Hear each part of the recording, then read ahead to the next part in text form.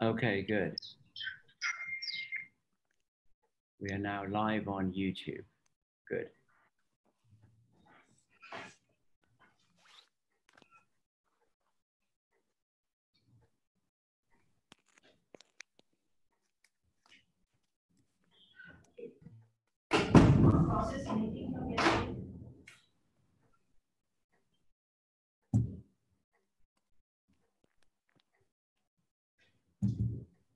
Usually they always label them 1, 2, 3, 4, 5. Good morning, Andrew. Hi. We're matching T-shirts, Piers. Oh, yes. Very stylish. Oh, indeed. This most stylish. In fact, Frank seems to match as well. Maybe this is the oh no, Frank's got a pattern on the front of his. That's I'm gonna press that because I'm gonna be session chair. So okay. So what has happened as a result? The samples for history is not valid. So how many are waiting?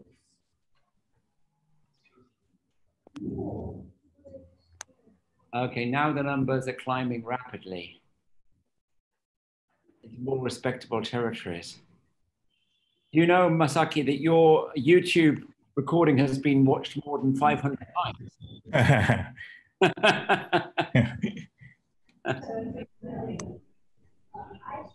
Because she did not have much space.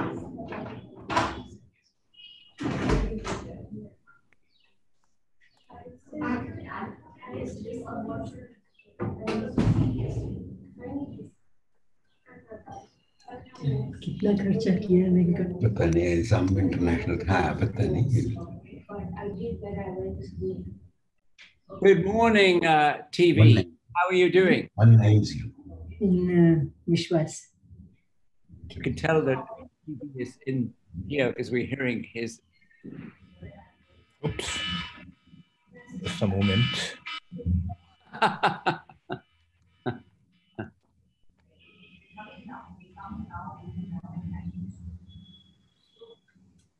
That's what we say 500 to 600. I'm saying no, but I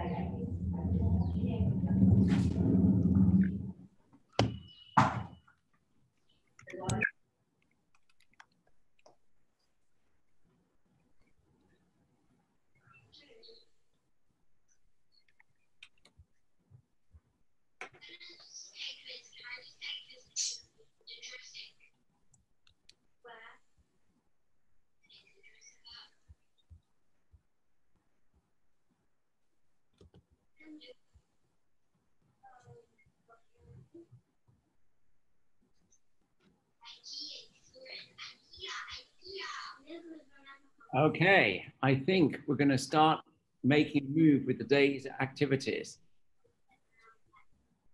Okay. Good morning, everyone. Welcome back to the finale of Condensed Matter in All the Cities 2020. Today we have two speakers, Masaki Oshikawa and Chimiao Si. Let me remind you before I introduce today's speaker of the etiquette. Please keep your speakers muted unless you're going to ask a question. If you'd like to ask a question, you can either type it into the chat or you can raise your hand from the participants channel. Although we prefer to have a majority of people with their videos off, we like also to have a few people with their videos on because that gives the speaker an impression of the small seminar room. I particularly like to invite students to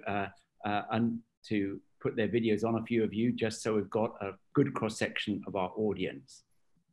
Okay, so as you can see from your screen, today Masaki is on his bicycle in Stockholm. Masaki Oshikawa is a professor at the University of Tokyo at the ISSP in Kashiwa. And he let me tell you a few things about him. He did his a PhD at the University of Tokyo and later went on to work in the group of Ian Affleck. He has specialized in ideas of topology, and particularly the notion that you can learn interesting things from flux insertions. And today he's going to tell us in the second of two wonderful talks about adiabatic versus sudden flux insertion and nonlinear electric conduction. So let us very briefly unmute our speakers and give Dr. Oshikawa a big hand before he starts his lecture. Thank you, Masaki. And now I'm going to hand over. Okay, thank you. Thanks, Piers, for nice introduction. And also, of course, for organizing this very interesting meeting. And I also thank all other organizers and the students and yeah, everyone who made effort to make this happen. Okay, so this is second of my talk, some application of flux insertion. And yeah, today I plan to cover more recent results, which are again simple, but anyway.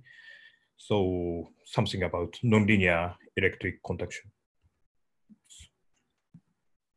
So yeah, okay, so last week, yeah, I could just cover one application, application to fractionalization.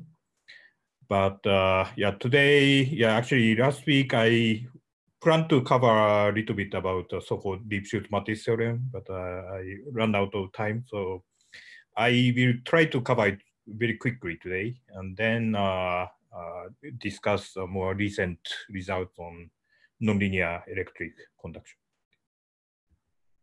So just to recap, so I was just using very simple process.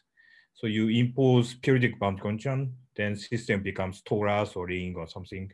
Then there's a hole, and you can imagine inserting magnetic flux to this hole, then increase this flux adiabatically.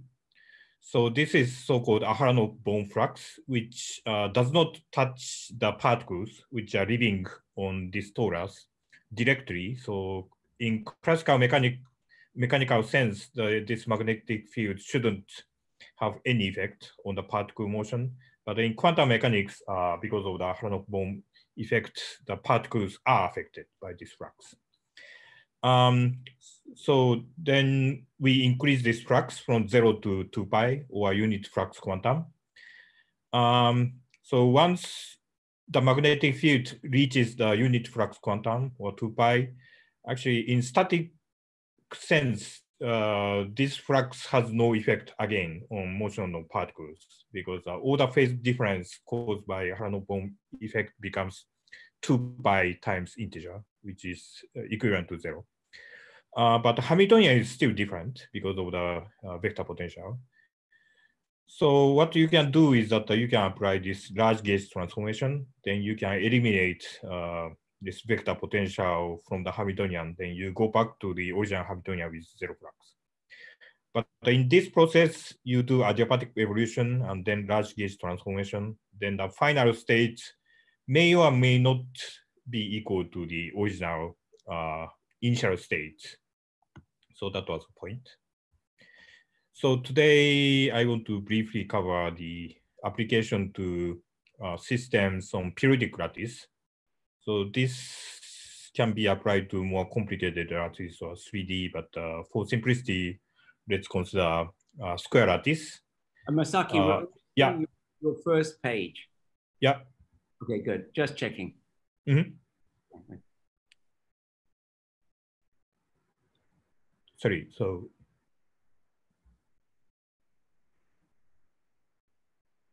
Can I? Please go ahead. It's just that we're only seeing the picture of Stockholm at the moment. If that's your okay. That's fine. Okay. So we apply the this flux insertion to particles on square lattice for simplicity. And let's say the square lattice has size Lx times Ly. And I assume that this many-body system has a ground, well, many-body system always has a ground state, but I assume that the system is gapped. That is, there is a non-zero separation between the ground state and the continuum of excited states. But these ground states may be degenerate, as we will see. And then I apply this insertion of adiabatic insertion of unit Excuse me, flux. Mazaki. Yeah. Mazaki, do you intend just to show us a picture of Stockholm, or are you show us the next slide? No, this is my only picture of Stockholm. Sorry. No, but will you be moving to the next slide? We're worried that it's stuck. Sorry. I didn't get it. On my screen, it's moving.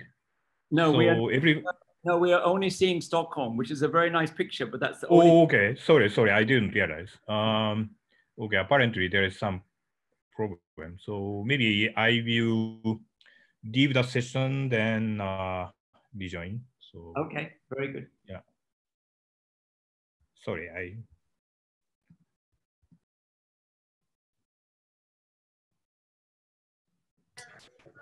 A small station break.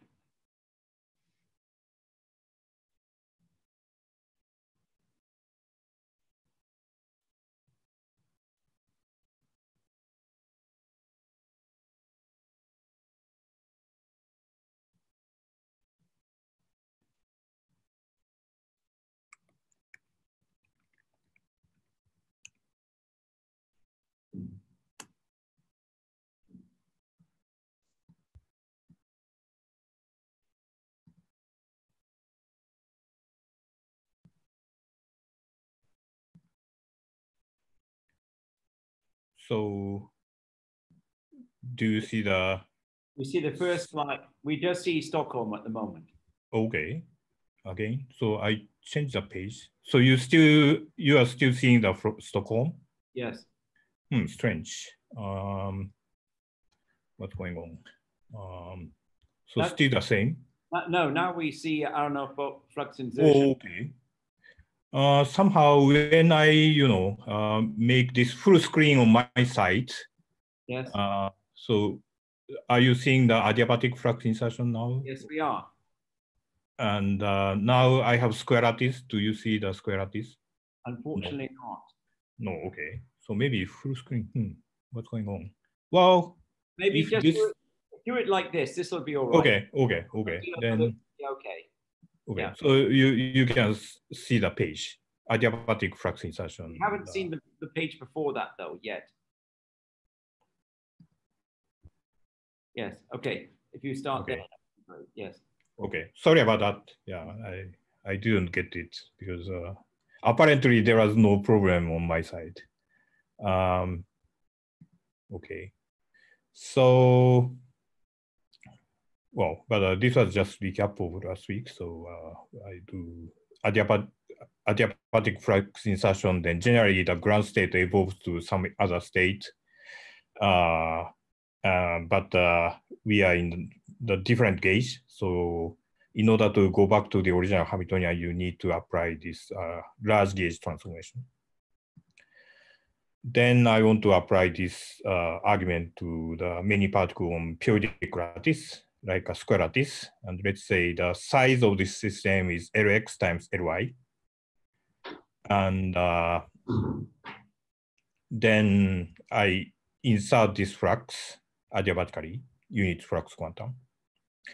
So when the system has periodicity, that means that in other words, we have lattice translation symmetry in this system. So when we have symmetry in the system, then we have some conserved quantity. And so if we have translation invariance, then momentum conservation follows. And maybe it's easier to think about this in continuous space. If you have continuous translation invariance, then momentum is conserved, and the momentum is given by minus I times derivative. But in the lattice, we have only discrete translation symmetry. So if Tx is a operator translating by one unit cell or lattice constant, then momentum P can be defined in this way. Exponential of IP is equal to the translation symmetry.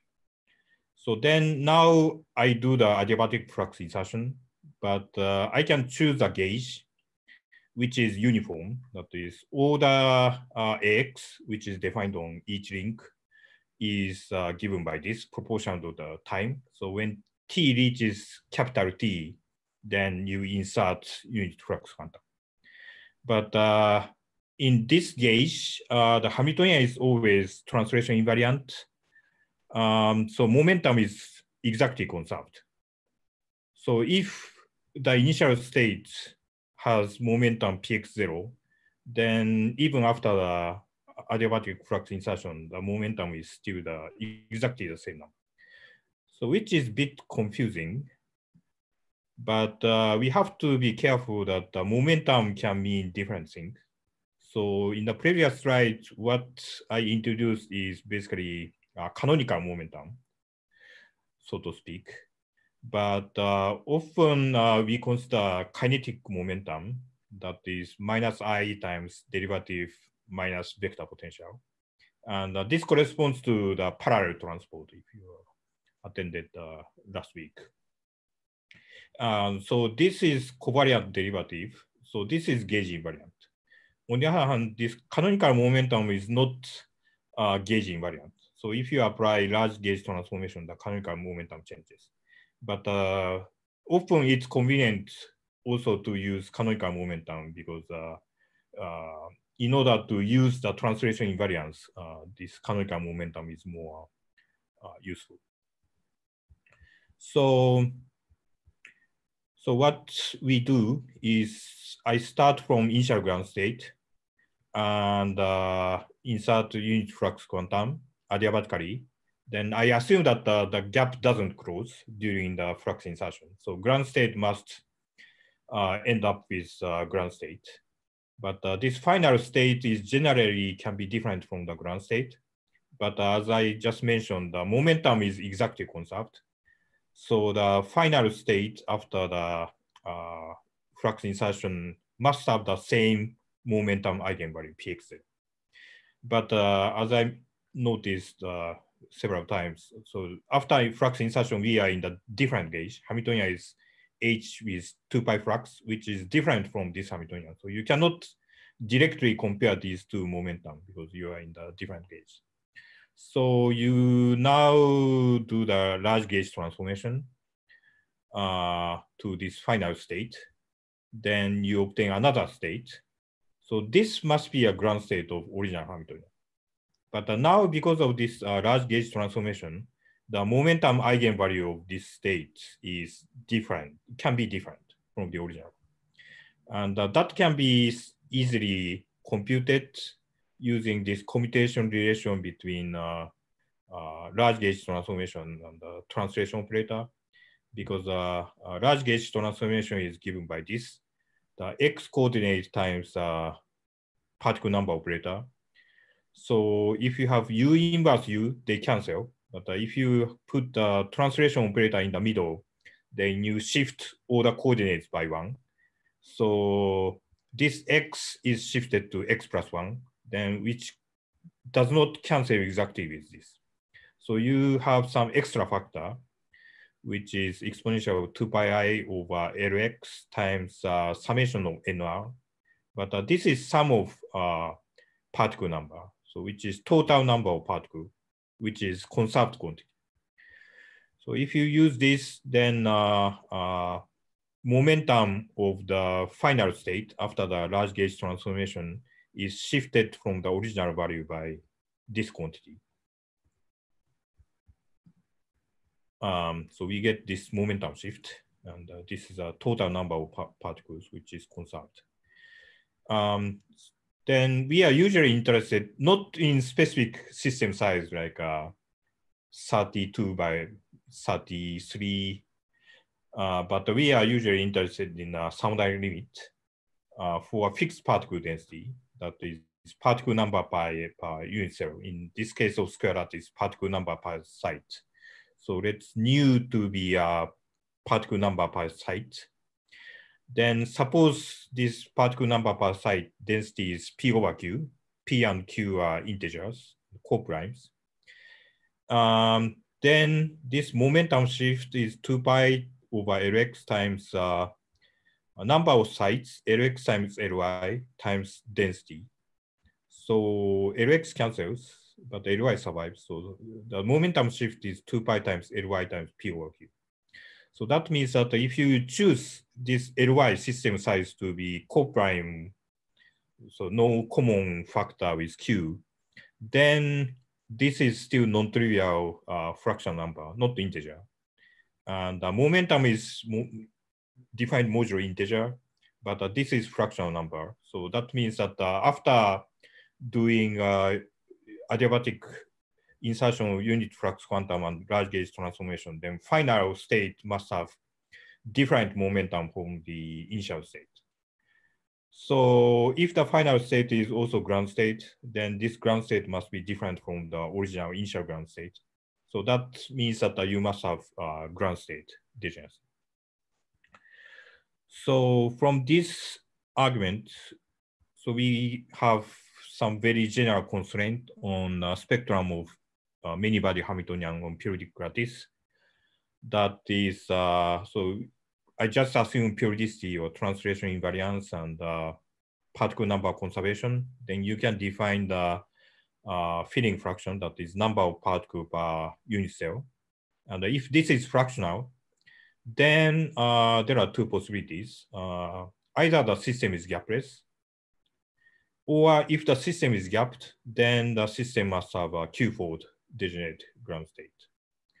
So what is excluded is that you cannot have a unique ground state with gap if the particle number density is fractional. So this is, in some sense, shows ingappability of the system. And this kind of theorem is called Lipschutz-Matisse theorem, or generalization of it. So, okay, so probably many people are familiar with this, so I shouldn't spend too much time on this, but this has a long history. So originally it was just a small theorem for spin one half chain, but gradually extended the range of applications. And now there is more rigorous proof. So you don't really need flux insertion argument because there are now more rigorous proof. But I think it's still kind of intuitive, so it's useful in extending more, finding more applications. Yeah, there is a question. Yeah, for finite L, the levels are discrete, and there is always a gap formula. Yeah, so okay, so it's tricky stuff. So yeah, this argument is never really mathematically rigorous, but what I mean is that by gapless, I mean, of course, if you fix the system size L, then generically there is always some gap. But this gap can be order of, let's say, order of 1 over L or 1 over L square or something. So which can go to 0 as you go to larger system size, thermodynamic limit. So what I'm saying as gap in this context is there is some lower bound of the excitation gap. And for any large system size L, the gap is bigger than this lower bound, then we can call this lower bound as gap. That's how I distinguish. Okay. So probably many of you are already familiar with this, but as I also mentioned last week, so this kind of argument depends on the crucial assumption that this gap does not close by insertion of the flux. So my argument is something like this. So first I assume the existence of gap. That's fine because otherwise I have gapless excitation. So that's part of the theorem. So it's okay to assume this gap. Then I insert a flux adiabatically. Then after insertion of unit flux quantum, the spectrum must be the same as zero flux. That's exact by gauge invariance. But in principle, somewhere in the middle, the gap may close, or some states might come off from excited states continuum, and maybe you can have a crossing between the excited state and the ground state. Then you switch between ground state and excited state. So if that happens, then you start from this initial state, which is a ground state, and you do the adiabatic flux insertion. And then in principle, you might end up with somewhere in the excitation continuum. If this happens, then I cannot claim the theorems like what I claimed. There's a question here from Kim. She asks, how does it work in the non-symorphic case? Could you give a brief comment? Oh, okay, yeah, sorry.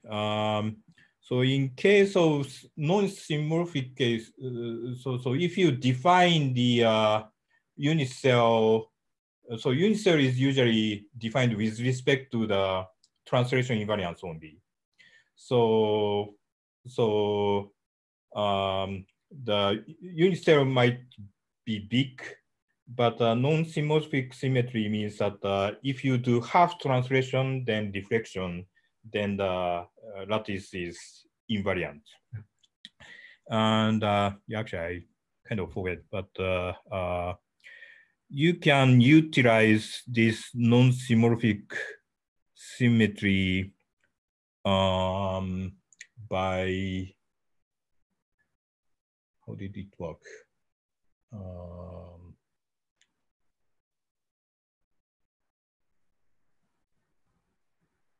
Okay, sorry, I forgot, but there are some clever way of using this non-symmetric symmetry, half translation, deflection, and you can use this symmetry instead of the standard translation symmetry that is. Okay, so sorry, I will try to recall. Probably it's like you're allowed to do a lattice operation and a translation at the same time as your modified translation. Yeah, something like that. Yeah. Okay, there is another question. During adiabatic flux insertion, when the ground state goes to an excited state, then one of the excited states must come down to the ground state. Yeah, right, exactly, yes. So yeah, if this kind of evolution happens, that means that some other state must come down from the excitation continuum and become the ground state, and there is a crossing somewhere because the number of states must be conserved. Yes, but in principle, that can happen. So from now on, I want to show you that this kind of stuff can happen, but it has some consequence. That's what I want to show. So then that's related to the distinction between insulator and conductors. And so the conduction property of the electric conduction property of the system can be characterized by, of course, by conductivity. So the current as a function of frequency and wave number is proportional to the applied electric field. And there is some coefficient which represents the linear response of the system to the applied electric field. So this conductivity is, of course, important quantity you can measure in the experiment and so on and so on. And in particular, here I'm interested in the Q equals 0 component of the conductivity. And so this is a function of frequency omega. Then if you look at textbook or something, then you can find the expression like this. So this sigma omega can be decomposed to 1 over omega pole plus some regular function of omega. So this singularity has some coefficient, generally speaking. And this coefficient is called Drude weight. So of course, you may not have this pole. That means that in that case, this Drude weight is just 0. And actually, this Drude weight is important quantity with which you can distinguish insulator and conductor. And that was already discussed in famous paper by Walter Kohn in 1960s. So basically, this part represents some free conduction of current by electric field. So if D is non-zero, then this means a conductor, or it actually represents some kind of perfect or ideal conductor. So in real system, there are some relaxations. So this delta would become finite. In that case, you have broadened peak. But if you study conductivity as a function of omega in ideal lattice model with perfect translation symmetry, then often you can find delta equals to infinitesimal.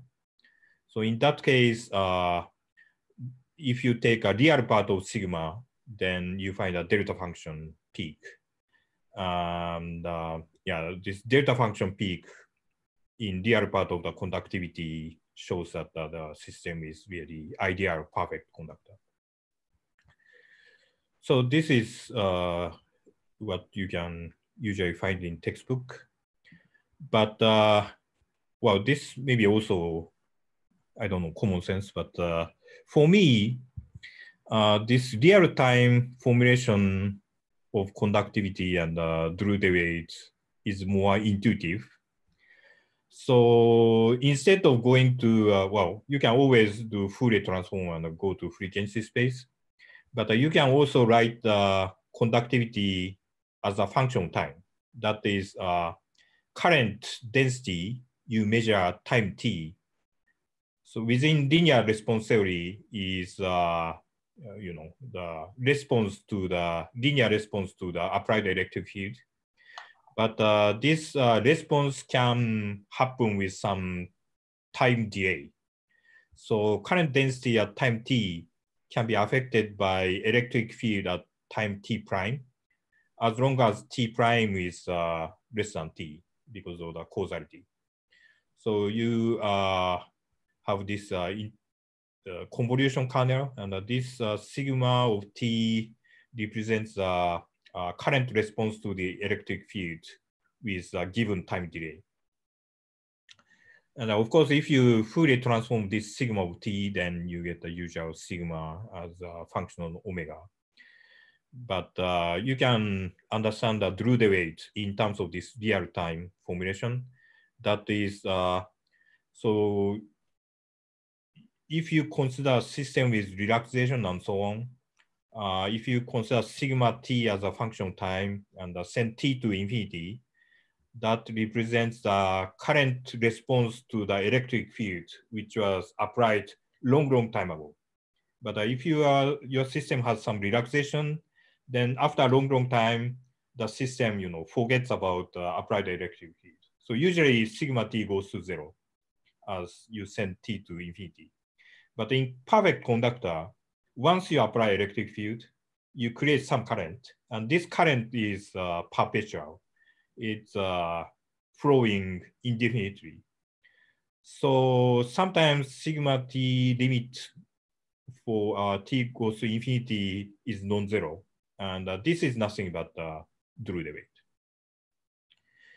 So we can consider this kind of setup in the context of flux insertion.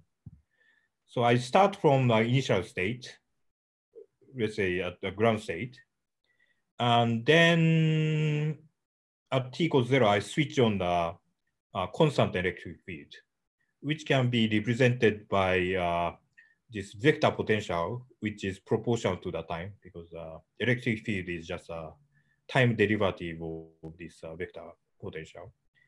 And this, yeah, so this is a electric field. And this calligraphic AX is a vector potential you obtain after the insertion at the final stage when time t is equal to capital T, then vector potential becomes this calligraphic way. And in this case, so the current responds to this constant electric field.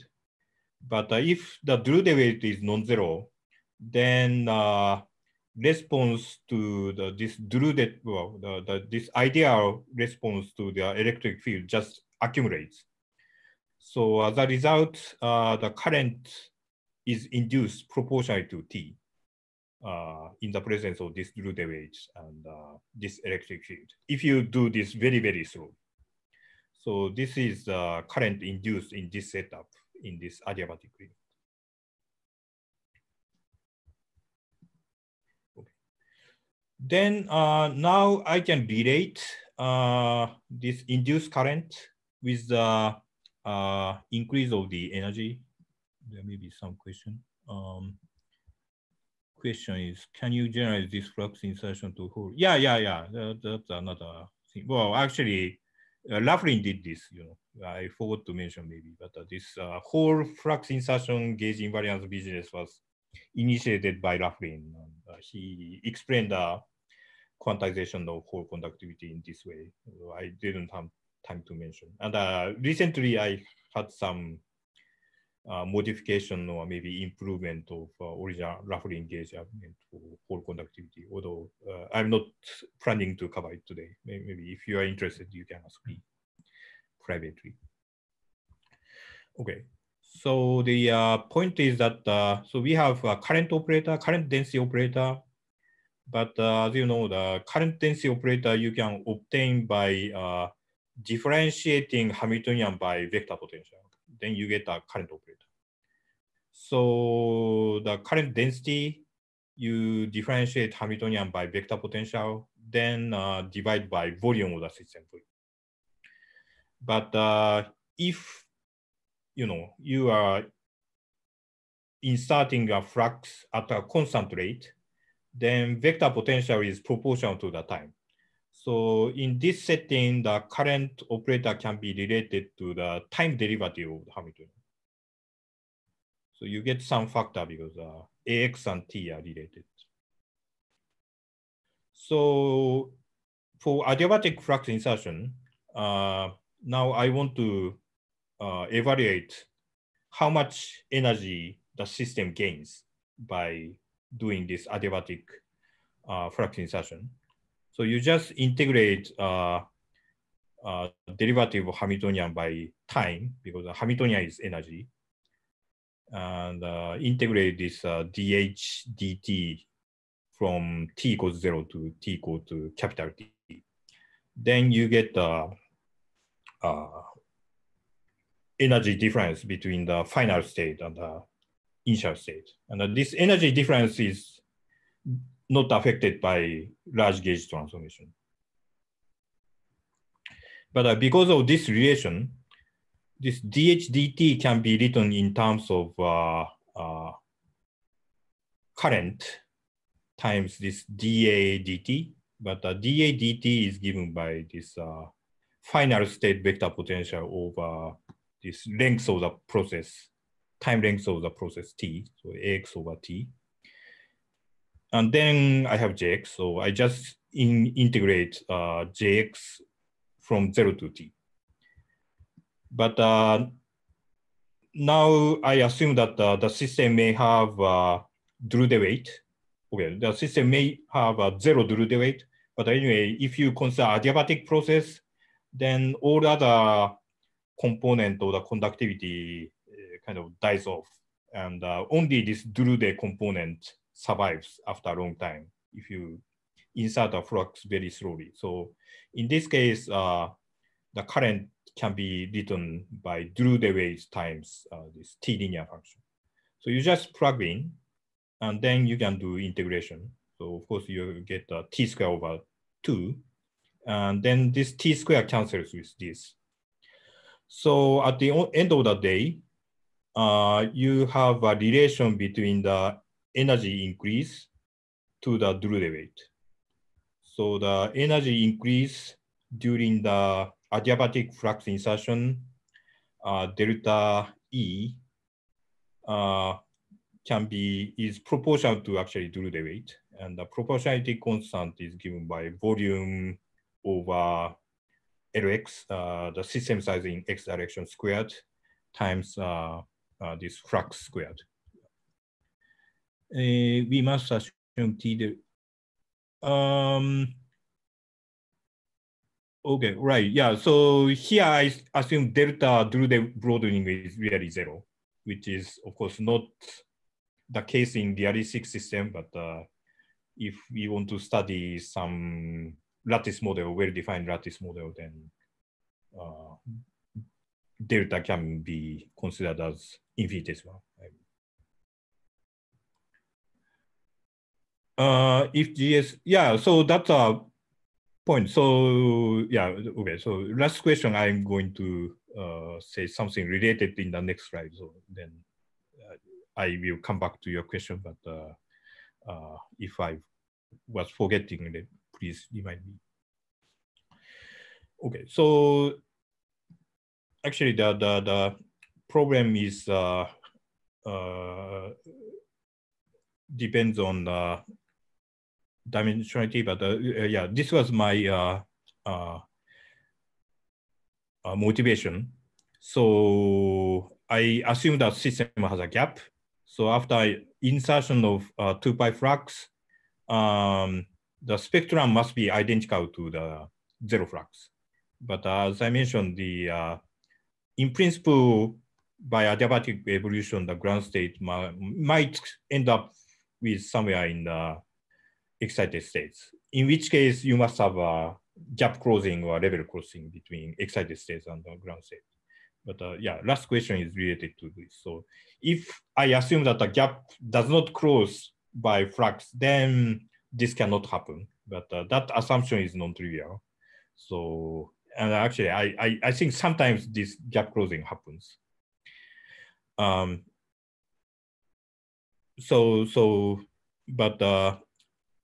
my point is that if this kind of scenario is realized, then the system gains some finite energy by non-zero energy by this adiabatic flux insertion.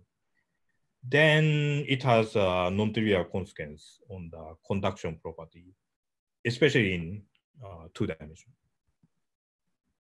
So, sorry, I went back. Yeah, so, okay, sorry. I wanted to show this. Yeah. So, yeah, especially in 2 dimensions, this is interesting because this energy gain during the adiabatic evolution is related to Drude weight. But this phi 0 is just a constant 2 pi, so it's not so important. But this factor is volume divided by system size in x direction squared. So if you take a isotropic system, the size in x, y, z direction roughly the same, then this is of order of length to d minus 2. So actually for 2 dimension, volume and Lx square are of the same order. So this is order 1 quantity, which means that the Drude weight is basically constant times energy gain.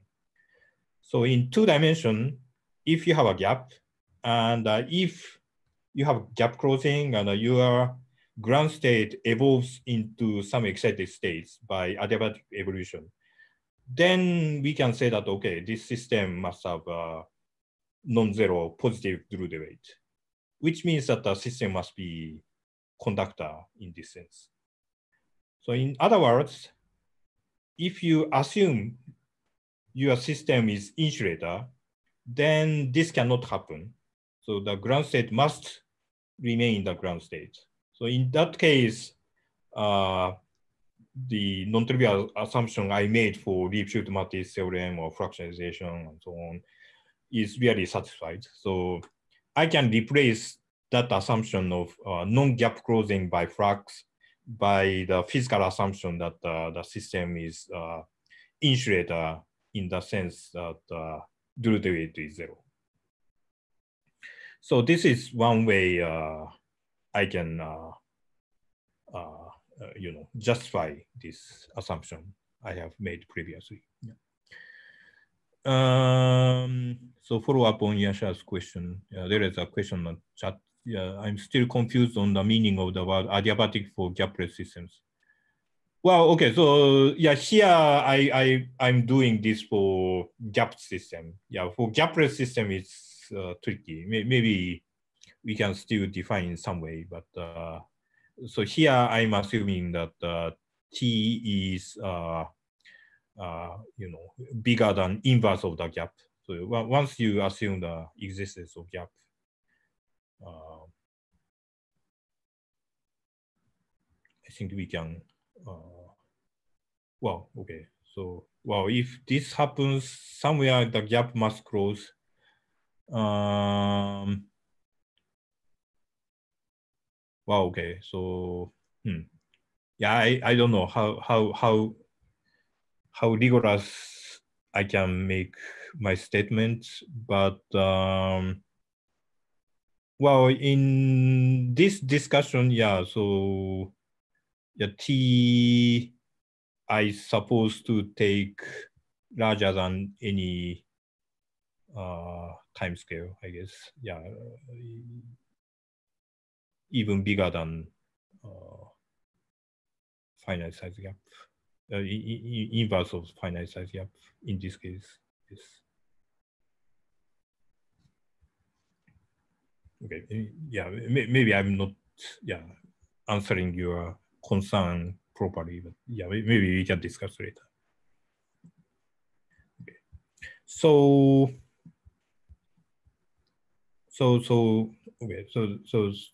from this, especially in 2D, the physical assumption of a system being insulator actually restricts the possible adiabatic evolution of the system. And this is the formula I derived using the insertion of unit flux quantum with periodic boundary condition or torus. But if you go to very large system size, then the vector potential is unit flux quantum divided by the length of the system in x direction. So this goes to 0. So maybe you can Taylor expand this energy as a function of flux or vector potential. So if you do Taylor expansion, then the Drude weight is given by the second derivative of energy by vector potential. Actually, this formula has been known for a very long time. So this is a famous Cohn's formula for Drude weight proposed at least in this paper. So this is very famous paper. But so this is kind of extension of Cohn's formula. But actually, this up to this point, I realized in my paper in 2003, already pretty old paper. But yeah, recently we realized that this can be more generalized. So that is we can extend this idea to nonlinear electric conduction. So for a long time, theorists have been mostly focused on have been focusing on linear response theory, I guess, because linear response is already non-trivial, not easy to calculate conductivity, and it works well, rather surprisingly, to explain many experiments, even when assumption of linear response is not so obvious in experiment, but in many experiments, linear response theory works very well. But recently, experimentalists developed laser apparatus and so on. And if you shine the material by strong laser, then you can observe nonlinear effects and so on. So there are some experimental interests recently on nonlinear effects. And also theory, on theoretical side, there are also several developments. So nonlinear electric conduction is one of the topics of current interest. For example, okay, so this is not directly related to our work, but recently, for example, so-called shift current is discussed. So shift current means that you just shine the strong laser or light to the system, which is AC electric field. But this AC electric field can shift, roughly speaking, positive charge and negative charge in opposite direction. Then this means that you can induce DC current by AC electric field, which is called shift current. And this has application, very practical potential application to photovoltaics and so on. So this is an interesting effect. Okay, so I'm not going to show some result directly relevant to this shift current, but sort of related.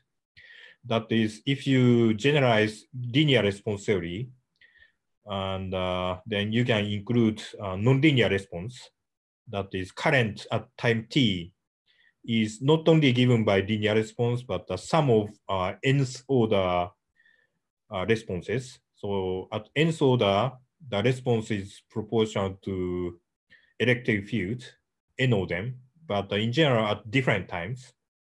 So with some time delay.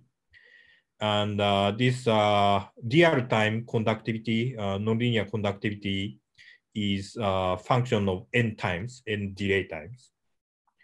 And if you convolute this and the sum over n, then you should be, in principle, you should be able to obtain the current induced by electric field, including the higher order nonlinear conductivities.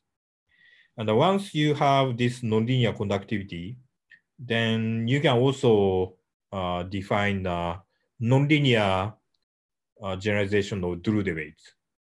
So that is, so yeah, my notation is not always clear, but I hope it's understandable. So here, the conductivity is a function of real time, delay times. And when you send delay times to infinity, then in relaxation system, the response would die, so it would go to 0. But if you have a perfect conductor or something, then once you induce a current, then some of the current survives for infinite long time. And this limit represents the portion of nonlinear current induced by electric field, which survives for infinitely long time. So this is a nonlinear generalization of Drude weight. Then I can repeat basically the same analysis. That is, I do the adiabatic flux insertion according to the same linear schedule. But now, now I can include the nonlinear part of the current, which is proportional to the nth power of the electric field. And after a long time, only this Drude part survives. So nth order nonlinear Drude weight times this power of nth power of electric field, and then times t to the power n, because effect accumulates as you continue inserting the flux. So this is again a generalization of previous linear conductivity analysis to nonlinear ones. Then I can relate the n+1 order of energy gain during this adiabatic energy insertion to the nth order current contribution to the increase of energy. So again, dH dt can be related to the current, but current is sum over all order contribution. So I'm just picking up nth order response current to the electric field. Then because this nth order current has this particular time dependence, you can integrate over time t, then you get the capital T, which is a length of the adiabatic insertion process to n+1's power divided by n+1. But this t power of t just cancel with this denominator, which appears as strength of the electric field. So at the end of the day, the higher order term, t, yeah, you get the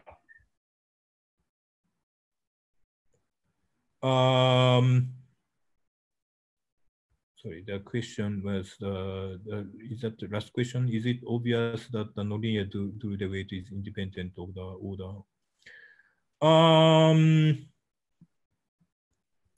Well, it's not obvious, I guess, but physically, I think it's natural. So this represents, so if you apply electric field, this electric field induces some current. And as you wait for very long time, some of the current will just go away, but some portion of the current will survive. And this is measuring how much current is surviving. And well, so okay, so in this definition of nonlinear conductivity, all the time arguments enters in equal footing, I guess. So, well, still, okay, I'm not making mathematically rigorous discussion. So I guess in very rigorous sense, still I'm missing some maybe possibility that this limit depends on the order of limits, but physically I don't expect such dependence. Okay, sorry, and then I was missing another question. So question from Pavel, can you give an example of gap system where gap closes and reopens under? Yeah, good question. So sorry, I was thinking of mentioning this, but then forgotten. So as I said, in principle, the gap can close and then ground state may end up with excited state. And I think there is, okay, this two them. Well, yeah, the example I thought about, okay, so, well, first, I don't know any really established example, like some model which shows a gap closing at the intermediate value of phi numerically or something, but what I thought as a possible example, or maybe is that, okay, now I'm not so sure if I can realize this in 2D, but anyway, so suppose you have superconductor, and if you have attractive Hubbard or something, then, the system shows spontaneous symmetry breaking in superconductivity phase, superfluid phase. So you must have a gapless Navier-Stokes mode. So you have a gapless system, and that's it. But suppose your system is superconductor coupled to the physical electromagnetic field. Then, as we know, because of the Higgs mechanism or Anderson-Higgs mechanism, the superconductor doesn't have a gap. Sorry, superconductor has a gap. So the Navier-Stokes mode would present if we don't consider coupling to gauge field. But once we couple to gauge field, then somehow this dynamical gauge field absorbs the gapless Navier-Stokes mode, that we have a gap. And I think in this case, we have a gap, but we have a non-zero superfluid density. Then the Drude must be bigger than superfluid density. So we have non-zero Drude weight and gap. In that case, I think this gap closing should occur from this discussion. But I haven't verified with concrete model.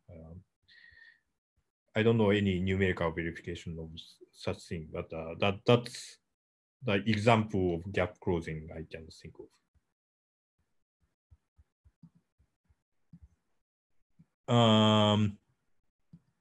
Okay, Yasha made a comment. Affleck Marston Pyfrac state might be an example. Isn't it gapless? Or maybe I misunderstand what you are saying. Yeah, maybe we can discuss later.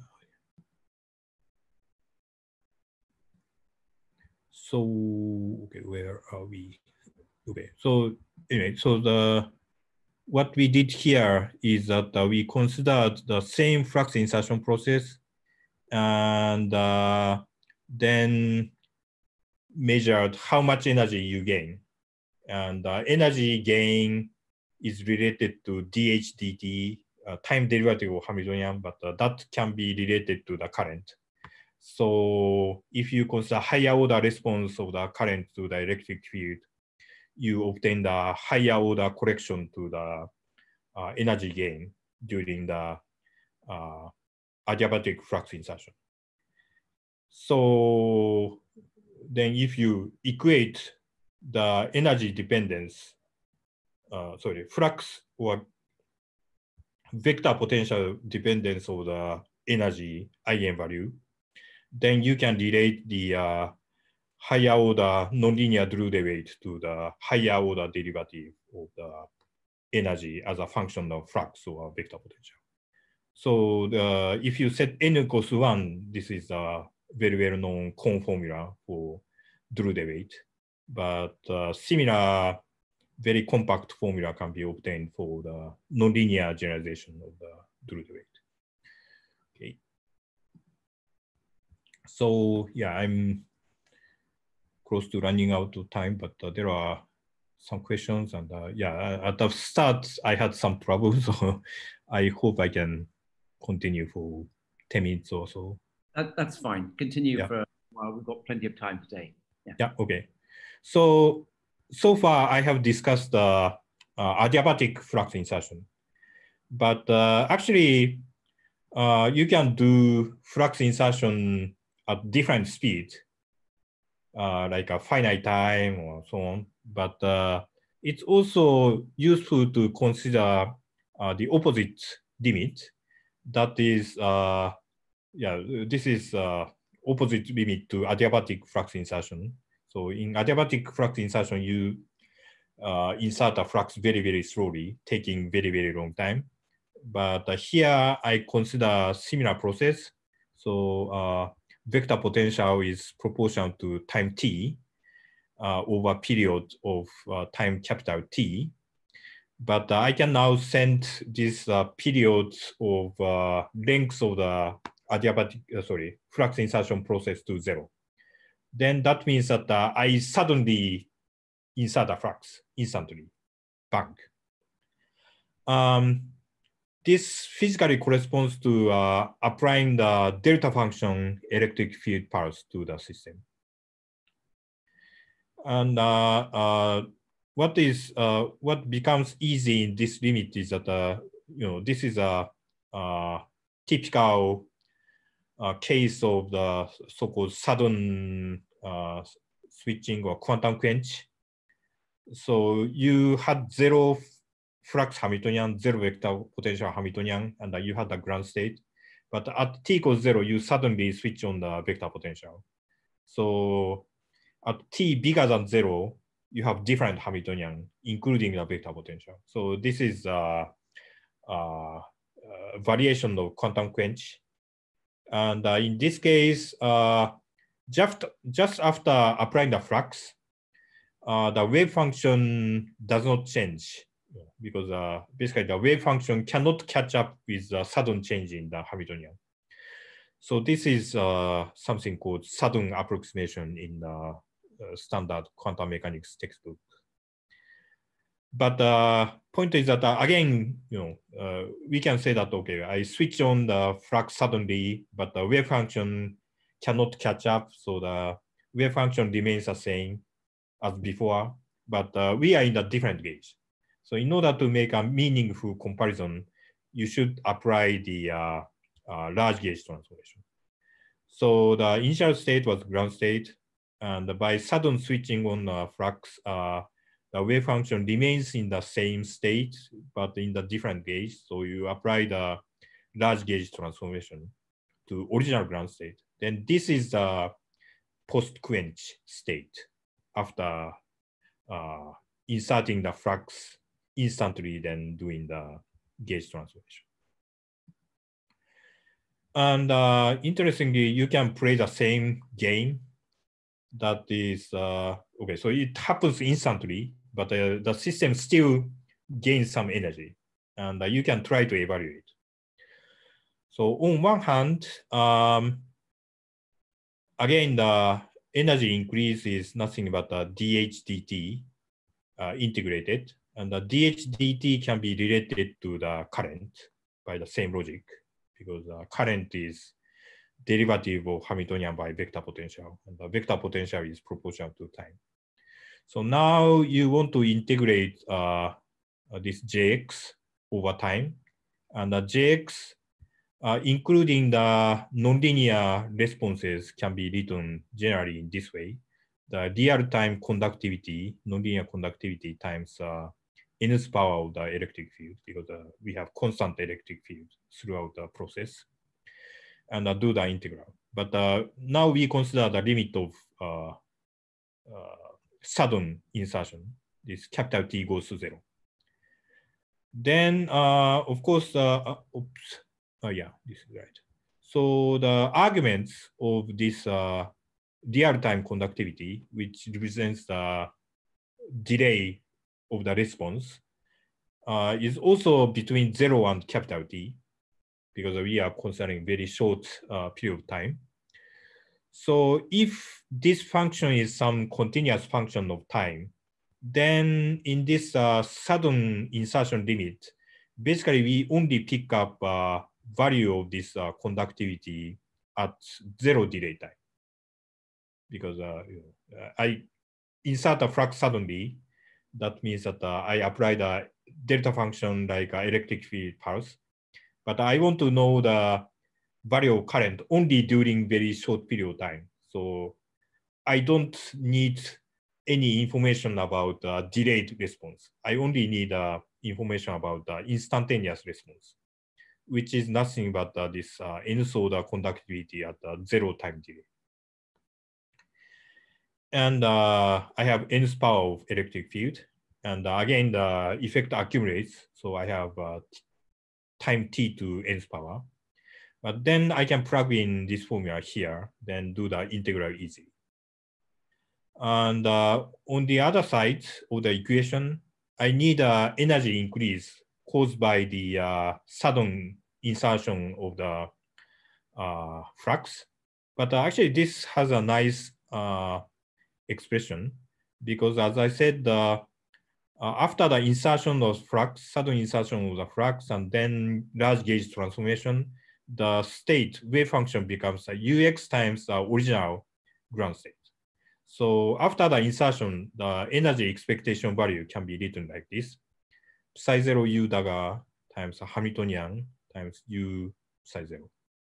And this can be also interpreted as ground state expectation value of the gauge transformed Hamiltonian, u daga hu.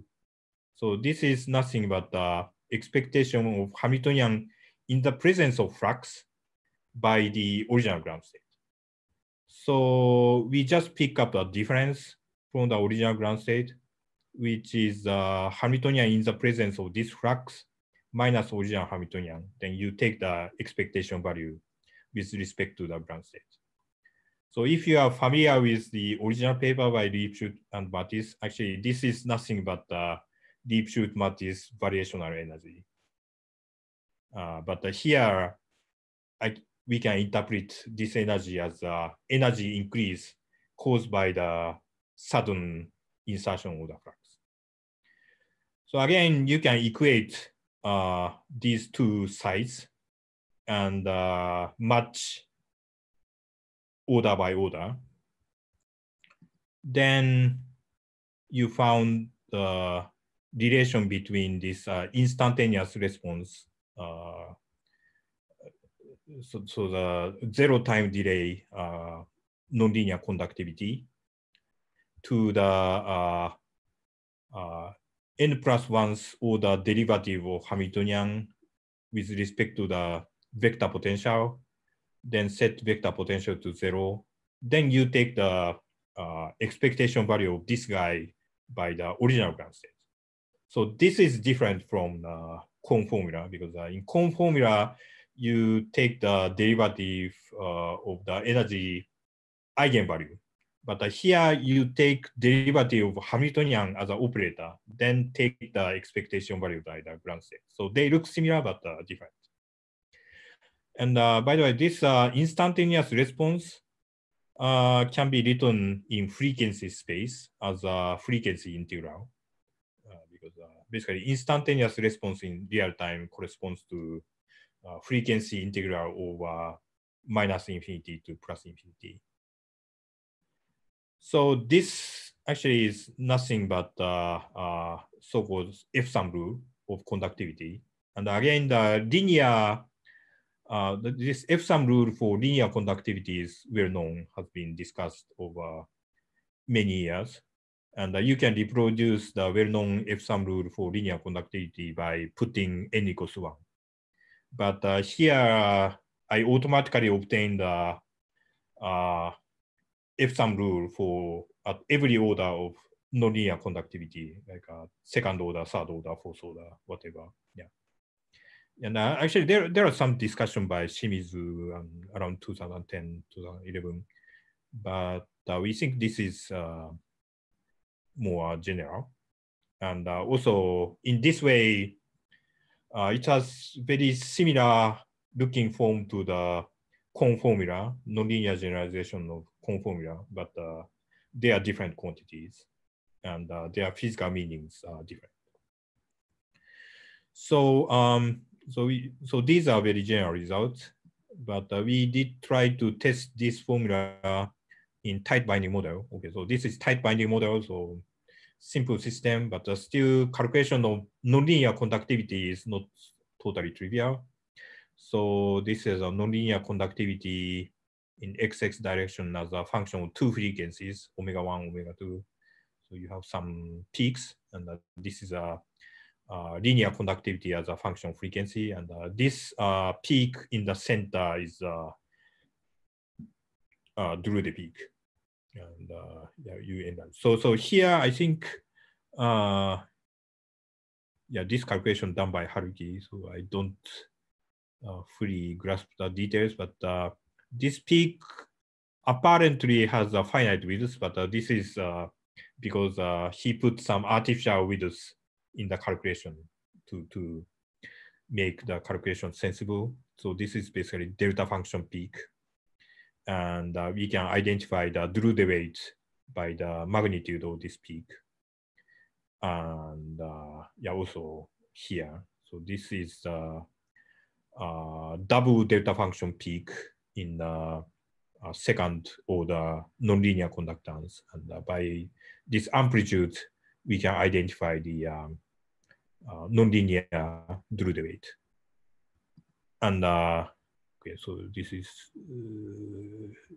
small, but so he calculated the Drude weight for linear response and the F-sum frequency integral for linear response, and we can compare with this formula, Kohn formula, and F-sum formula. Well, this part is not so new, but they agree up to 3 digits or something.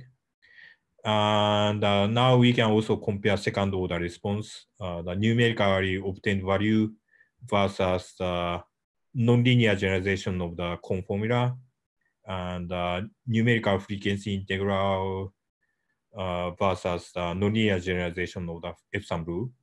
So now the agreement is not as good as the linear one, naturally, but still we have agreement up to 2 digits or something. So we hope that this F-sum rule and maybe this nonlinear Kohn formula could be useful for example, to check numerical calculation. So this is tight binding model. So perhaps there is not much room for mistakes or subtle errors. But if you are going to study more non-trivial interacting models, then having this kind of general constraint can be useful, at least as a cross-check. Yeah, there is a question from Yasha. Can you elaborate on how you do? Okay, sorry. Yeah, you should ask Haruki. Sorry, I just I just copied his result. I have to confess. But well, yeah, this is we have exact Hamiltonian, so I don't think he has used something like Keldysh. Just a straightforward calculation. Yeah. Okay, so to summarize, yeah, in the latter part of my talk, we obtained two very general formulas for nonlinear conductivity.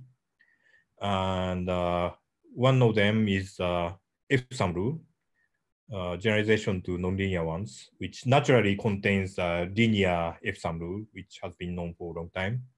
But it has very natural generalization in this compact expression. And the other main result is the generalization of Kohn formula for nonlinear generalization of Drude weight, which corresponds to a coefficient of 1 over omega pole in frequency space. And this nonlinear Drude weight has very similar expression as F-sum. Maybe I need 1 over V here. Anyway, very similar, but their meaning is different because in the Kohn formula, you need to find the energy eigenvalue as a function of flux or vector potential, then take derivative, higher order derivative. But in F-sum rule, you have Hamiltonian as an operator, which depends on the flux or vector potential. Then you take derivative with respect to the vector potential for this Hamiltonian as operator. Then after that, you take the expectation value with respect to the original ground state. So these two formula look very similar, but rather different. And this difference actually comes from the, physical, very different physical processes we are considering. So F-sum rule corresponds to the instantaneous response. So I just do the sudden insertion of the flux. So as a consequence of this sudden approximation, which becomes exact, I have this formula. First take derivative of Hamiltonian, then take expectation value. But the Kohn formula corresponds to the very long-term time response. So you do the adiabatic insertion. So then basically by inserting the flux, you follow the eigenstate. So you track the change of the eigenvalue of the Hamiltonian. So corresponding to that adiabatic insertion, you must take the derivative of the energy eigenvalue as a function of the vector potential as a flux. So, okay, so this flux insertion business looks very simple and to some extent trivial, but yeah, there are still some new applications coming out. So thanks for your attention. Let us unmute and thank Masaki for his talk. Thank you. Okay, we have a number of questions here. Dominic Elsa, first question. Hello. Yeah, I wanted to come back to this question of sort of the gap closing during the flux insertion. I was still kind of unclear on how this could happen because like the gap is really usually a local property of the right, system. yeah. But so the flux is a very global property, so it doesn't seem like the gap should see the flux at all. Right, yeah. So I think, yeah, under some assumptions, we should be able to prove. Okay, so in some sense, Hastings has a proof for Lipschutz matrix itself without using this assumption. So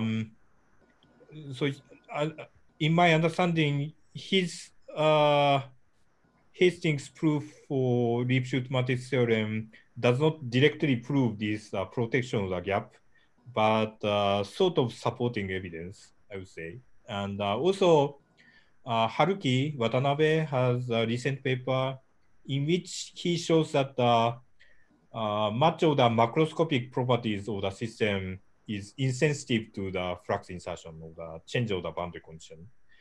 But he hasn't completely proved that the gap is protected, but he did show that the gap to the excited states, which you can access by local operators, applying local operators, should be protected or something like that. So well, if that is the case, then maybe the only remaining possibility is that topological,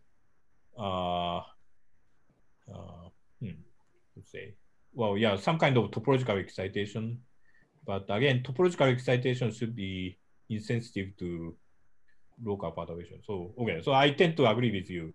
But on the other hand, I mentioned the example of superconductor coupled to the gauge field, which corresponds to long-range interaction. So I guess our intuition somehow depends on the locality of the interaction. So once you include long-range interaction, somewhere this gap protection hypothesis would collapse, I guess.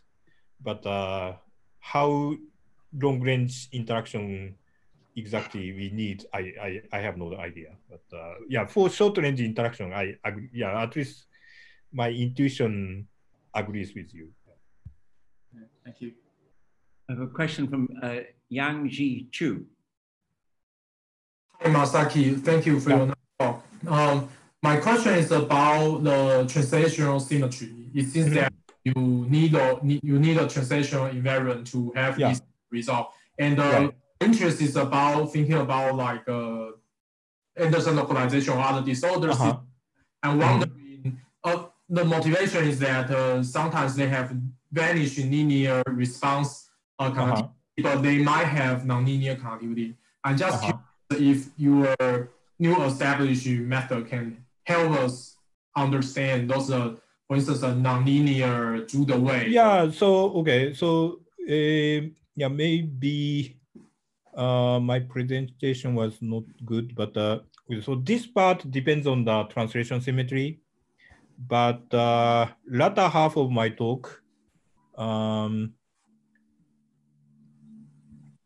yeah, these are main. So this part does not, as far as I can see, does not depend on translation invariance or anything. So we can apply this to localized system. Yeah, yeah, that could be interesting. Yeah, actually, Haruki has done a little bit of computation on simple model of disorder system, but yeah, we still don't have much understanding about the subjects. But yeah, this should be applicable to this part should be applicable to disorder system without any translation symmetry. So that would be interesting application. Yeah. Thank you. Okay, we have a question from Sreji Chuliparabil. Sreji, you ask the question. Can you go to the slide of gap protected where you made an argument about 2 dimensions? This one? This one. Yeah. So even in higher dimensions, when you suppose there is gap closing, if there will be a positive energy gain, right? So delta epsilon is still positive. So this means that D has to be positive, right? Well, but it might scale like 1 over L or something. Yeah, but yeah. So if we so if we how to say enlarge the definition of the insulator or make it strict which way? Anyway, yeah. So even in 3-dimension, yeah, this might be useful to derive some results. Yeah, actually, I remember Ashwin and Arun had a paper basically applying this flux insertion type argument to bosonic system. And I think they argue that even in 3-dimension, essentially my statement should hold or something. But I didn't quite understand the argument. But yeah. In 2 dimensions, yeah. If you start with a system which has some electrons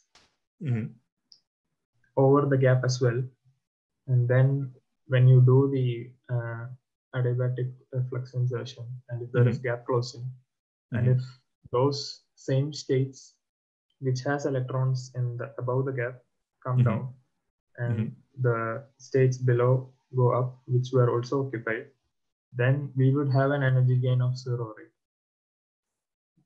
But that doesn't show that it's an insulator or a conductor, right?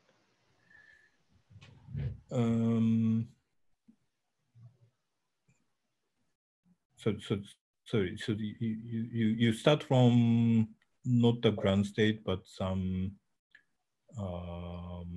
I'm looking at a system which is filled so that it has electrons even above the gap.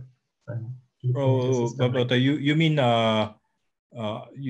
by above the gap the single particle spectrum, single electron spectrum has a gap, and you put some electrons above this gap. Yes. Is that what you mean? Yeah. So here, this gap is a many-body gap. So maybe we should distinguish many-body gap from the single particle gap. But well, so yeah, I don't know if I have a good answer to your question, but so in this talk, I focused on the ground state because it's easier to discuss. But this kind of argument is also applicable to finite temperature states and so on. So if you have a finite temperature, then you have Gibbs distribution, you know, so many eigenstates contribute with some probability. And for each eigenstate, we can track the energy eigenvalue as a function of flux, then take derivative. And then we consider statistical average with the same weight, because adiabatic evolution of Gibbs state shouldn't change the probability of each state. So if you define the yeah. I was actually thinking, like, in the ground state, can't the system have electrons both below the gap as well as some above the gap? Like that's a single particle gap. Yeah. We have quite a few other questions. Maybe we can take another. Hang on, please. Okay, maybe we can discuss later. Yeah, sorry. Okay. Yeah, so, sure. Junli has asked a question. Hang on.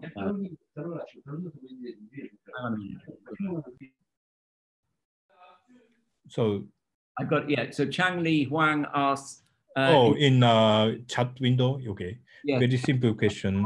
In your summary slides, can you comment on the Hellman-Feynman theorem? Okay. Okay. Yeah. Good question. I guess it's related.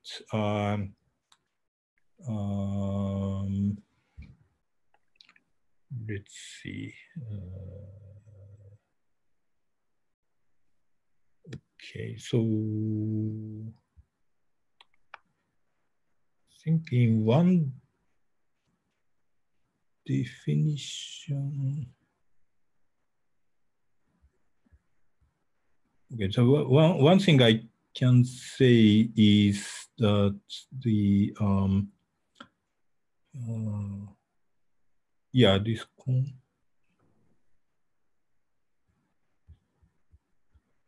So one thing I can say is that I didn't fully explain the derivation, but I related the energy increase to the derivative integration over derivative of Hamiltonian. But this relation is not totally trivial, and because in general, the wave function is also evolving over time, and the Hamiltonian is also evolving over time. But actually, energy increase can be related to the expectation value of Hamiltonian dH dt by the wave function with respect to the wave function at that time. So to be precise, I should write the expectation value with respect to psi of t, to be precise. But this equality is something like a Hellman-Feynman theorem. It's not completely trivial, but if you write down the equation, you can check this equality holds. So in that sense, yeah, it's kind of related to Hellman-Feynman theorem, although the final result may not be exactly Hellman-Feynman theorem or its consequence, but I guess it's at least sort of related result. Okay, he's had his hand up for a while. Yosha Kumajani, question next. Hi. So I also have a question about this linear part of your study. So independent of whether there is a gap in the system or not, I guess we can do the adiabatic flux insertion and we will end up with the same spectrum as we had before. But if we do it too fast, we are disturbing the equilibrium, right? So, so I guess there must be some sweet spot for, or some window of parameter where capital T can be, right? It cannot be too long because you don't want the current to be dissipated. It cannot be too short because then you will be violate the equilibration. So I'm just wondering, can you put some bound on this? Yeah, so maybe your question is about the situation where delta is actually finite in right. So one limit from there, exactly. T has to be larger than 1 over delta, but yeah. What about vibration? Can we talk about that part? Because it cannot be, yeah, so yeah. So, okay, so those factors, okay, so this analysis, we are thinking about very idealized model like a Hubbard model or something, which has derivative with really delta equals to infinitesimal. But as you say, in realistic systems, there must be some finite delta and also finite relaxation to the new equilibrium. Yes. So yes, so I guess the sorry, another thing is that we don't have a gap to protect us. So with a capital, I mean, no matter how large is capital T, there will be some deviation from equilibrium, and then the linear response formula cannot be really applied. You mean the finite flux changes the equilibrium? Is that what you mean? Well, maybe I'm wrong, but my understanding is that this entire formulation. Okay, so we just start from some equilibrium state or ground state for given Hamiltonian, then apply electric field and see how much current is flowing as a response to this electric field. So this formulation does not take the relaxation into account, at least explicitly. Any problem with this? So of course, if in realistic system, real material, there should be some, extra coupling to external environment in addition to this kind of spectrum. Then, yeah, there are relaxations. So, well, yeah, so I guess in that case, these formulas are only valid up to time less than the relaxation timescale. Yeah, I sort of agree with you said, yeah. But here we are considering very idealized model with zero coupling to the environment, then we can take T to infinity, but of course that's not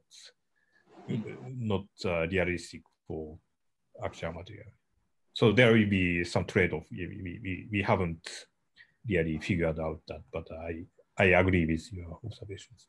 We're kind of into the break period, but if we've got time for two brief questions, one from Tamagna Hazra and one from Pavel Volkov. So Tamagna, you go first. Hi. So I have a question about this slide. Okay. So I guess, so when you say epsilon naught, that's the many-body ground state energy. So the Hamiltonian is defined by the many-body ground state energies and the wave functions. So it seems like the long time response is independent of whatever the wave functions are doing. Is there some intuitive way to understand why the wave functions of the Hamiltonian drop out of this second part? Yeah, okay. Good question. I don't know. So yeah, it's highly non-trivial, but basically, I guess this is because we have this formula, this Hamiltonian, the current. So here we are only considering the uniform current. So if you consider response at finite wave vector, then I think the situation is completely different. Probably you also need wave function. But here I am only considering the response of the uniform current Q equals 0 to uniform electric field Q equals 0. So in that case, the current can be related to the time derivative of the Hamiltonian with respect to the insertion of the flux, as I showed part of that derivation. So essentially that special relation is behind this result. Yeah, I agree. So in generic physical quantity, we should need information about wave function, but here only eigenvalue is needed because of the relation between the uniform current and the time derivative of the Hamiltonian. I see. And you made no assumptions about whether the system is topological or non-topological. So no. Yeah, we didn't assume anything here. Yeah, just basically the assumption is just that you can, you can write down the current as a response to the electric field up to infinite order. But that should be at least physically reasonable. Although mathematically maybe highly non-trivial, but physically that's what we expect. All right, and one last question from Pavel Volkov. Hello, my question is about the first part of the talk where you had the adiabatic flux insertion for a system with some partial occupation. So if you have a mod insulator, in principle, you're at half filling, right? So this argument would tell you that the ground state momentum has changed, and hence it's either gapless, which it is not, or it has a ground state degeneracy. But in principle, it also needn't be the case. So can you explain how this works in the mod insulator case?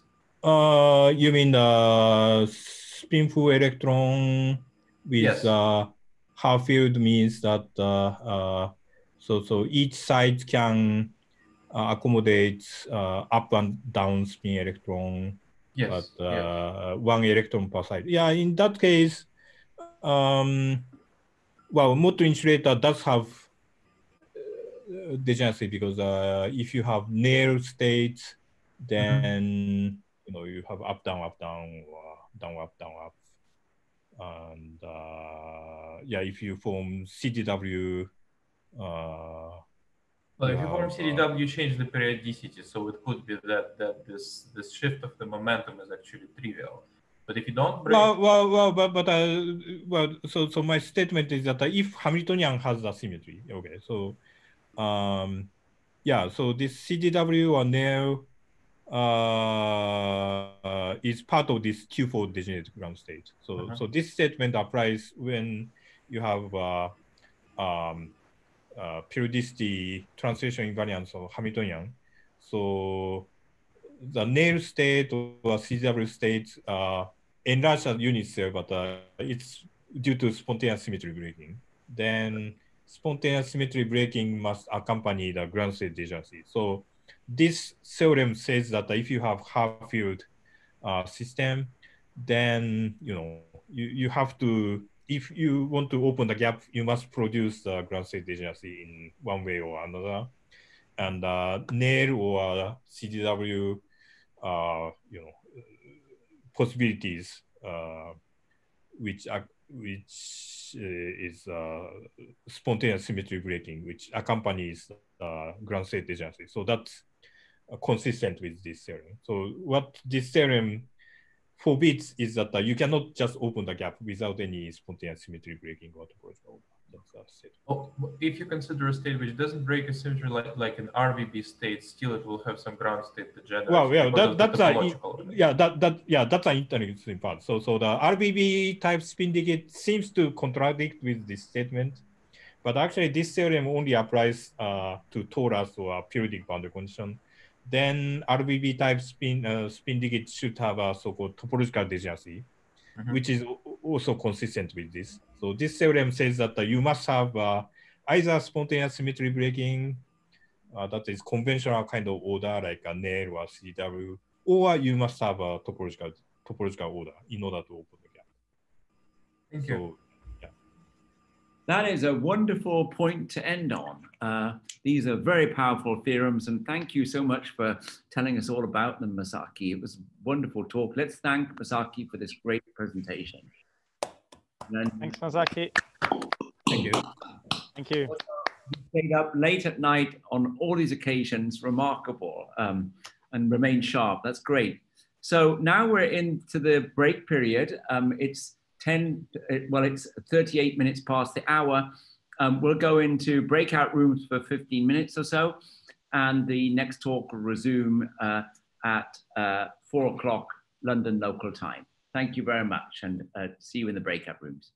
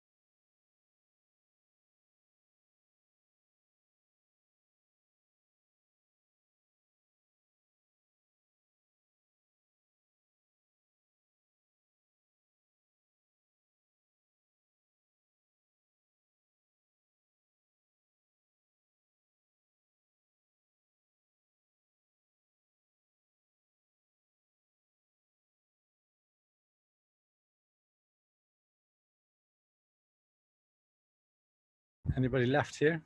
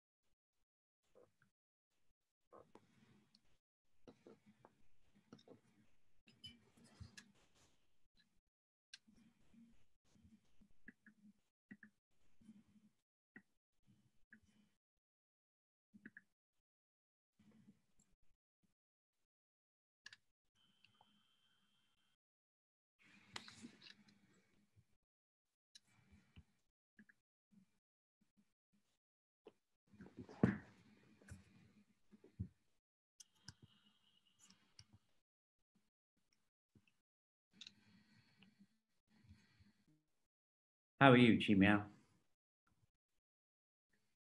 Come on, me, Pierce. Yeah. How are you? I'm not hearing you. You're not hearing me. I don't know why. Pierce, do you hear me? I hear you, yes, but you don't hear me somehow. I'm not hearing you. Does anyone else hear me? Sam, can you unmute? I hear you, Pierce. Hello. Hi, Good. Chi Miao. Chi Miao may not be hearing us. Yeah, okay. I will chat with him. You are not hearing us. Yeah.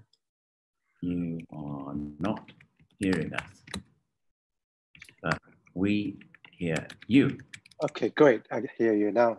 Okay, very good. Excellent. How are you, Pierce? Hi, Chi Miao. Good. Hi, Herbert. Good afternoon. You too.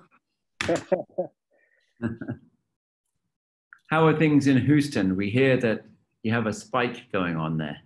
Yeah, we hear that too. We don't really go out, so Yeah. So you don't know, yes. we don't really know, but doesn't sound very good. Yeah. Let me share. I guess New Jersey is much better now, right? We think so. We're just, I had my hair cut, so. Oh, you have to do the remote haircut, Pierce. No, I've never done that. I did it. So who did the snipping? You did it, or no, Denise did it. Denise did it. I see. But there was under the expert guidance. I'm not seeing.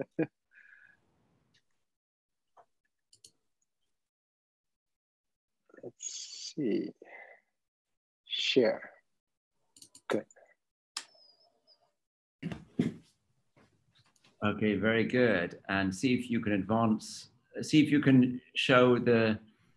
Can you advance your screen? Yeah, I think it's good. That's good. Okay, very.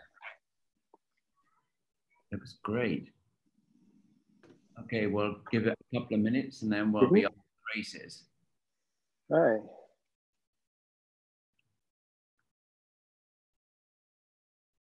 So what's the grand finale party going to be like? Yeah, good question. Traditionally at Condensed Matter City, we go to the Jack Corner on the corner, and then we all go out for dinner afterwards. That's the one thing we can't do. Take you to the Oxo restaurant overlooking the Thames, or do you remember going there? I think every business establishment must establish their presence virtually. Yes. I have a cold beer in the fridge. Okay, good. You're very well prepared. Well, you're in the right time zone for drinking a beer, Frank. Here, we're at the middle of the day. It's and also I'm at the lab, so I forgot to bring my beer with me. So I'll have to have tea, I'm afraid.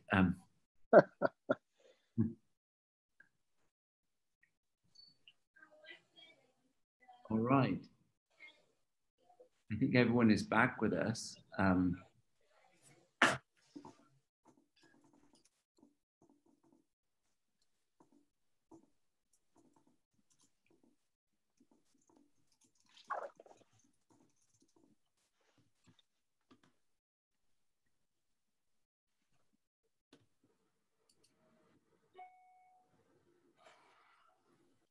All right.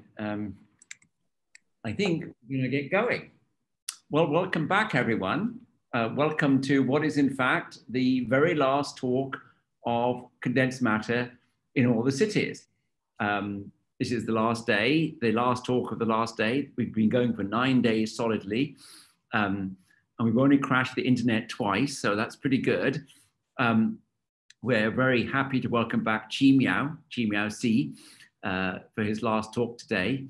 For those of you who didn't attend his earlier talk, Chi Miao is a professor of physics at Rice University. He did his undergraduate training at the USTC in China before going on as a PhD student to the University of Chicago. I've known him well since he came to Rutgers as a postdoc in the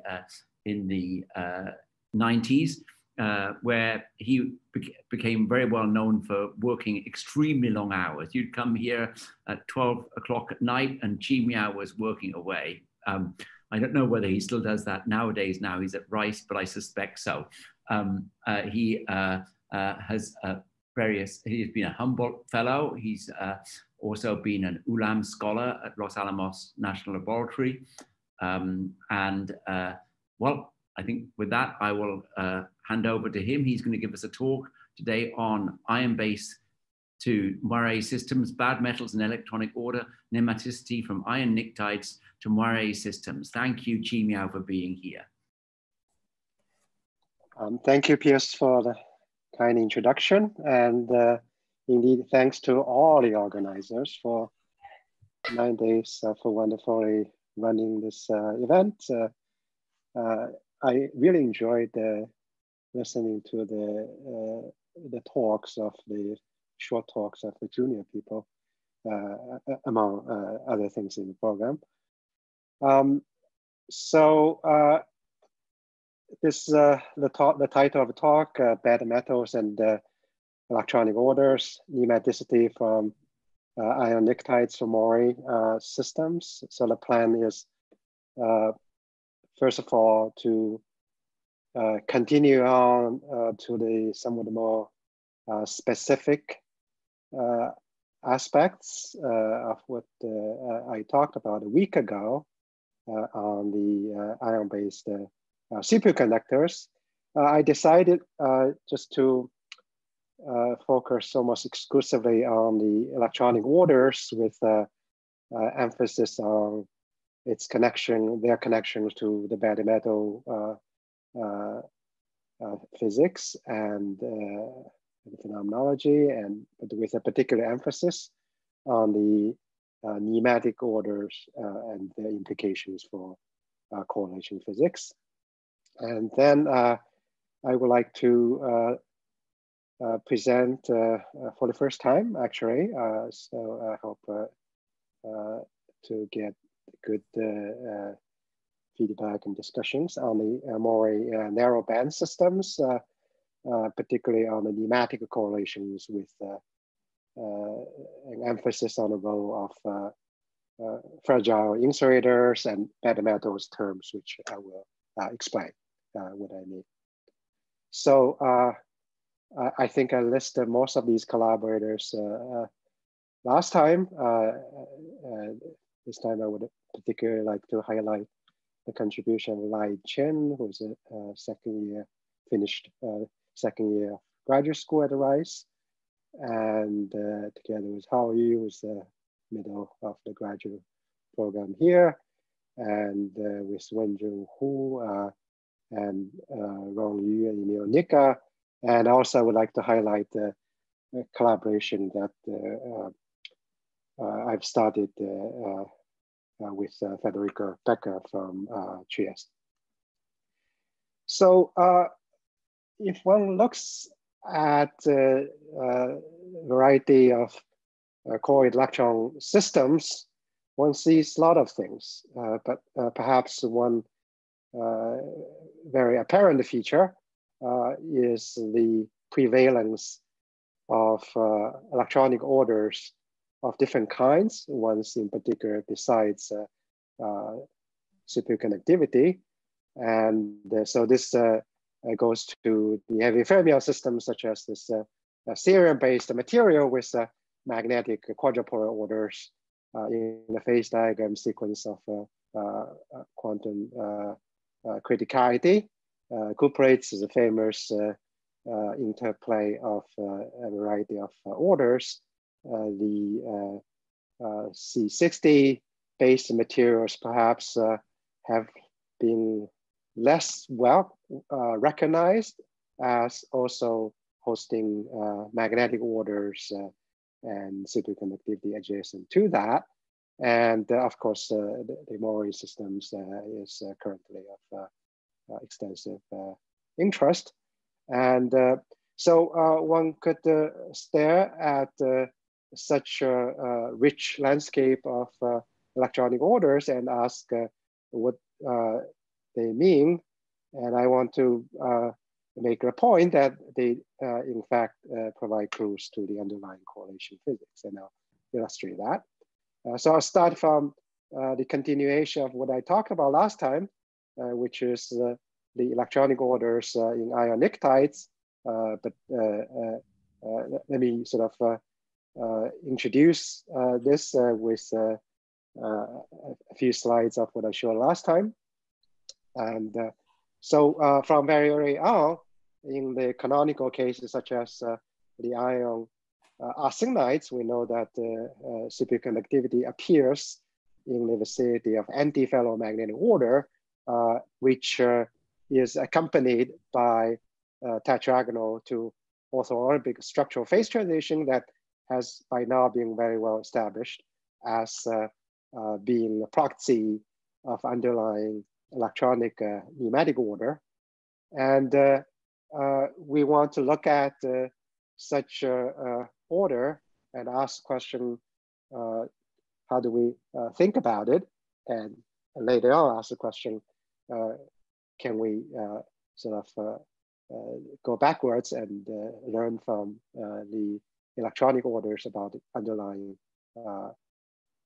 electron correlation physics? But for now, the presence of electronic order is part of the phase diagram of these systems. But we also, as I did last time, we want to stress that these systems are very correlated. They are, and that has implications for how to think about spin degrees freedoms. These are spin degrees freedoms which I advocate to be primarily coming from interaction-induced incoherent part of electronic excitations. So the bad metal behavior as defined by room temperature resistivity being large, that was known from the very beginning. I mentioned some of the visualization by spectroscopy last time from Joule weight reduction, up as inferred mass enhancement, and there are various other features. But in particular, I think the orbital selective aspects, at least it's a feature that signifies that these systems are very strongly correlated. And so I'm not going to repeat that.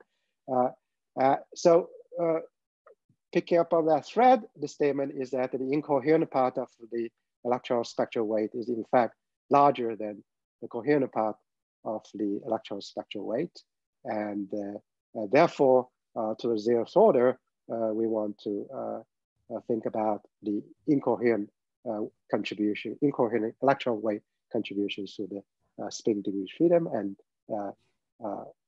incorporate the coherent weight, effect of coherent weight. Ich habe schon irgendwie, das hat hier schon mal aufgeklappt hier.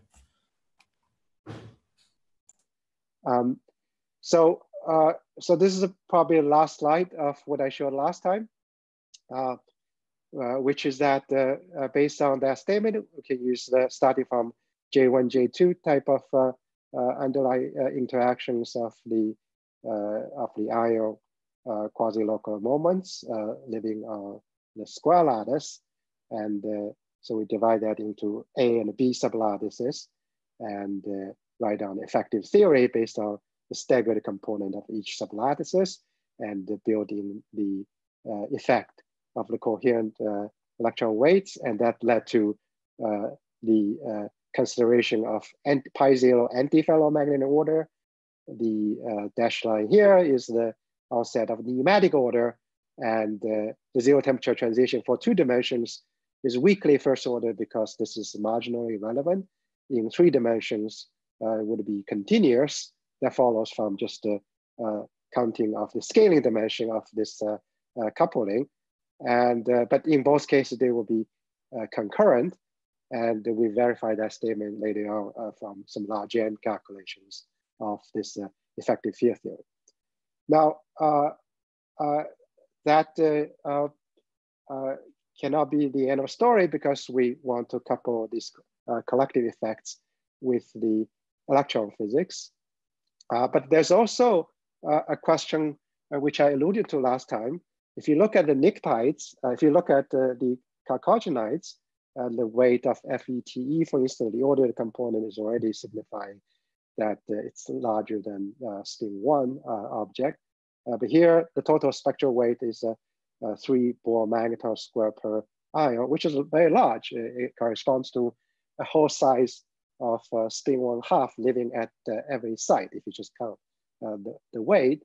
And that's what the neutron tells us, neutron scattering experiments. And so presumably that's a lower bound of the spectral weight. But it also says that there's if I want to start from spin 1, there's a lot of spectral weight that is being shaken into some background.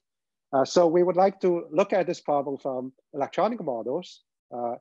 It's among the various reasons for doing so.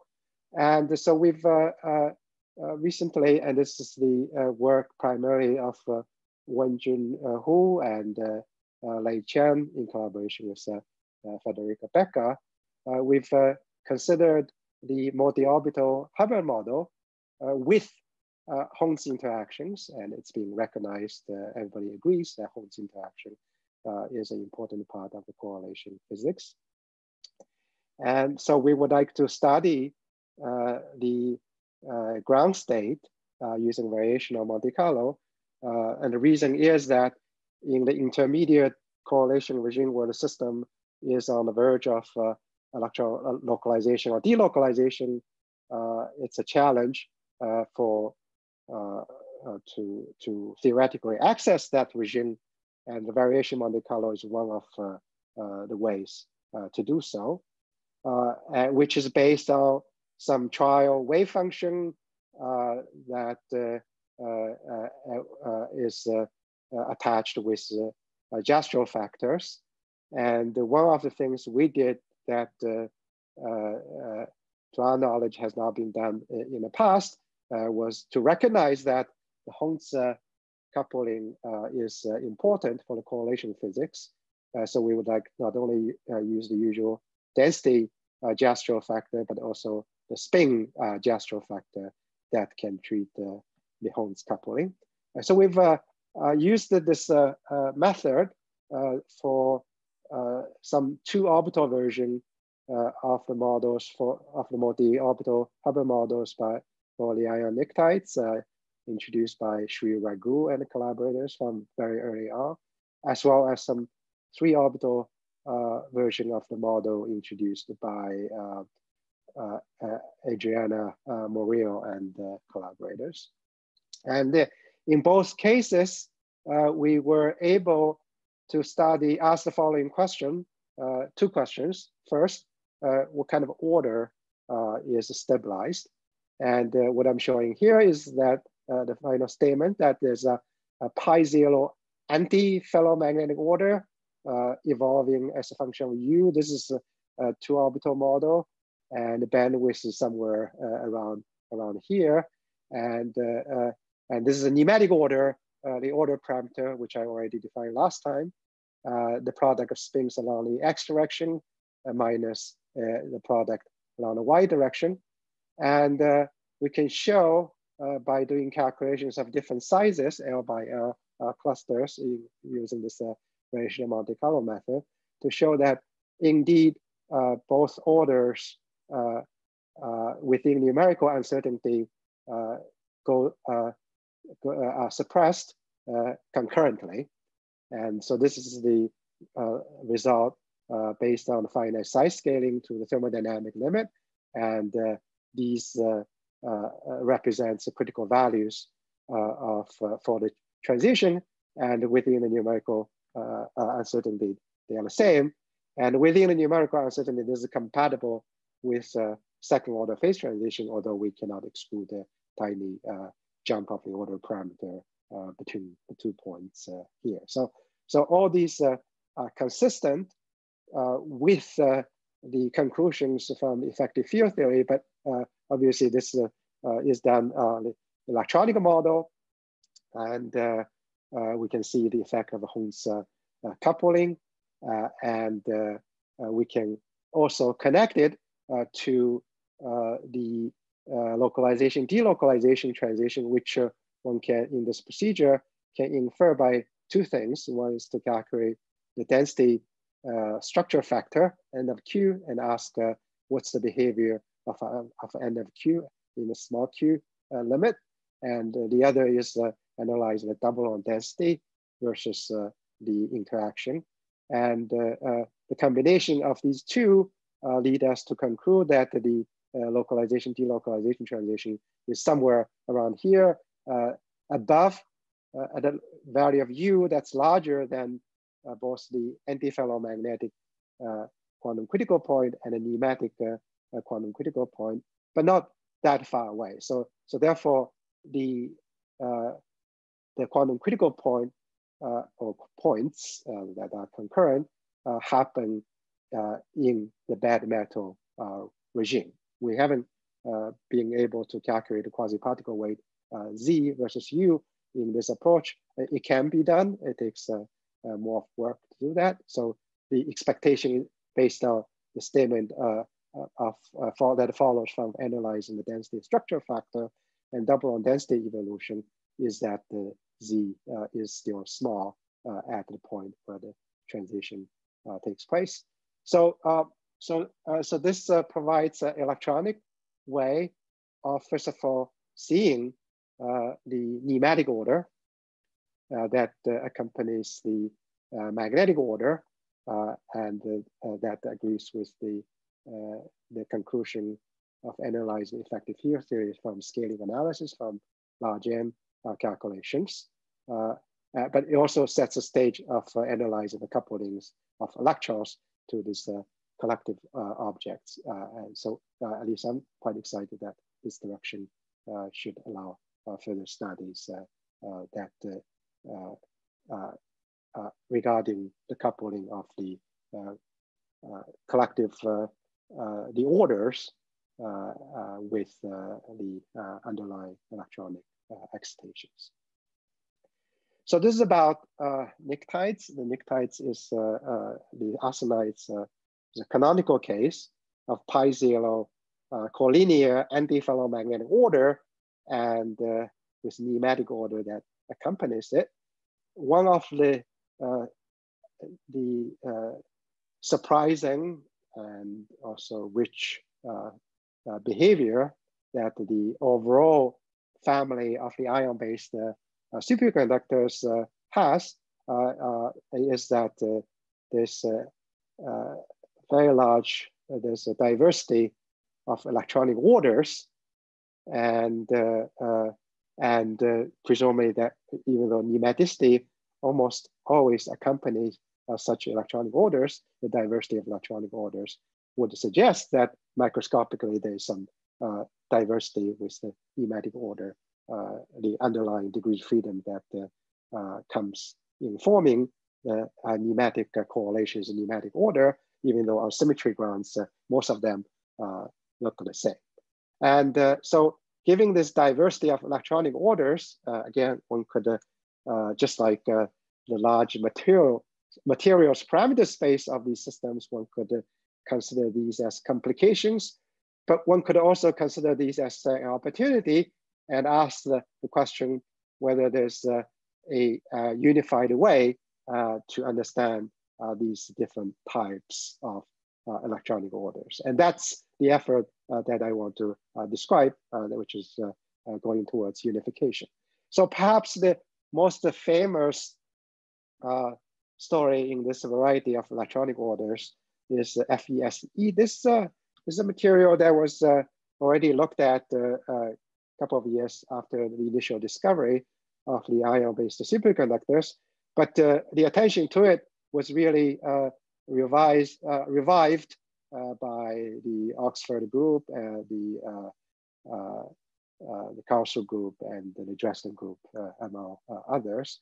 And what was emphasized was that if you look at the ambient pressure phase transition, there is tetragonal to orthorhombic phase transition around 90 Kelvin, just like there was in the 122 arsenides. Here it's somewhere around 140 or so Kelvin. So the temperature scales is similar, but there's no static antiferromagnetic order. If you do elastic neutron scattering, one doesn't see anything.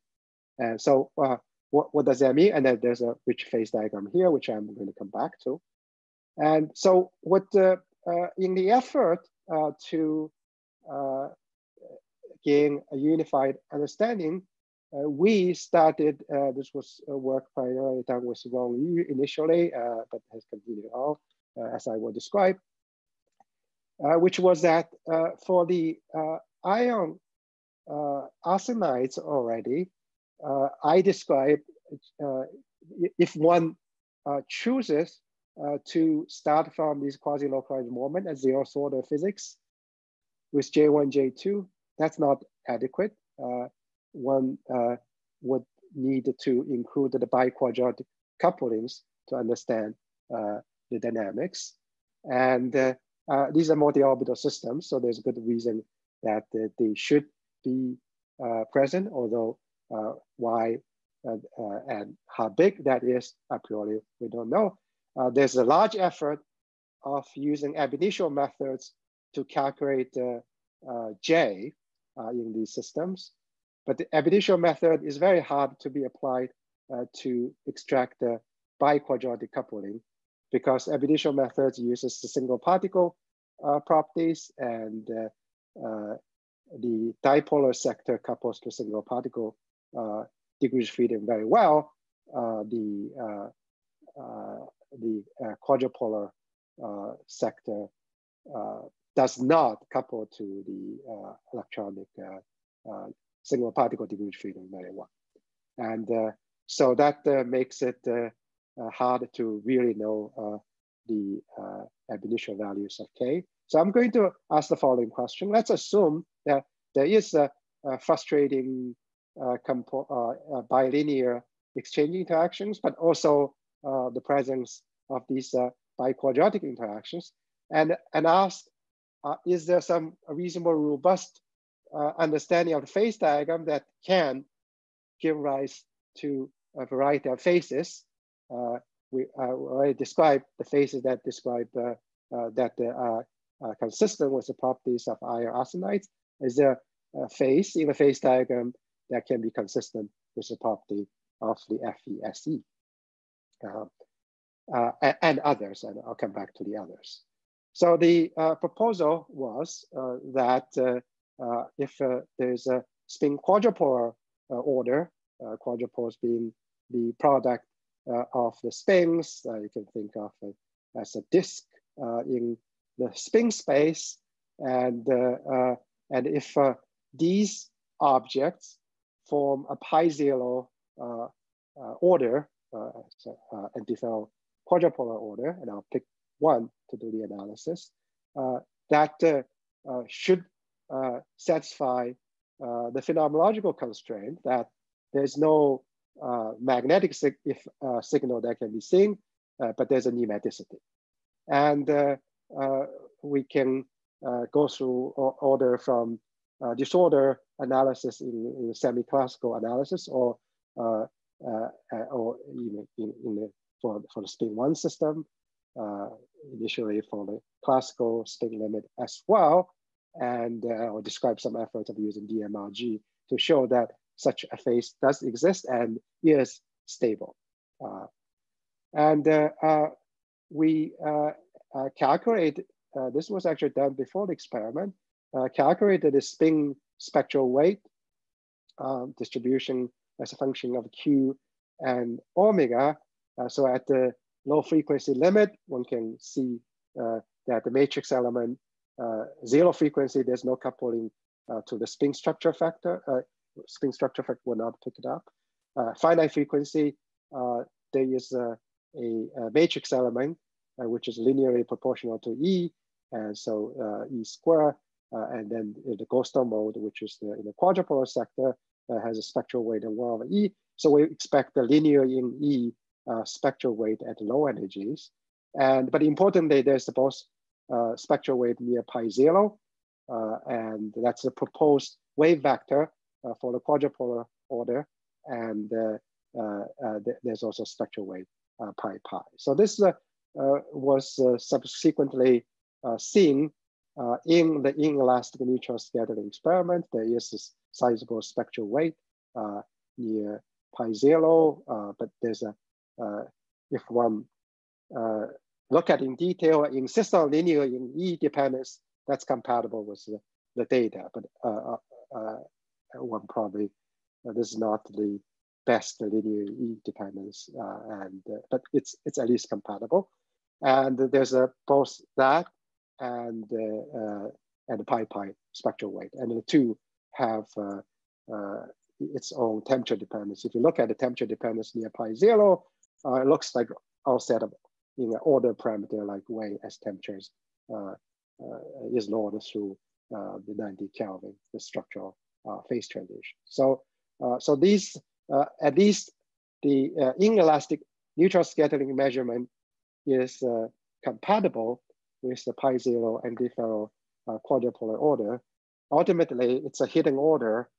It's really very hard to directly probe it. So right now, the dynamical measurement is and also the temperature dependence of the finite frequency spectral weight is the most direct consistency check. There's also something that's worth emphasizing. I mentioned that IO nuclides where antiferromagnetic order is seen, the total spectral weight is about 3 Bohr magnetol square per IO. And this is a huge amount of spectral weight. It's even larger than the IO arsenides case, even though there's no static magnetic order. I already mentioned that there's a very interesting phase diagram as a function, already alluded to as a function of pressure. So with that in mind, we've carried out a DMRG study of this model, this J and K model that goes along with some semi-classical analysis based on site factorized wave functions for based on the SU3 representation. And the semi-classical calculation led to, for these various choices of parameters, led to the statement that the pi0 antiferro quadrupolar order sits in the phase diagram in a robust way adjacent to the pi0 collinear antiferromagnetic order, either directly adjacent to each other or separated by a phase that has a wave vector of pi half pi, and there's and that's antiferromagnetic.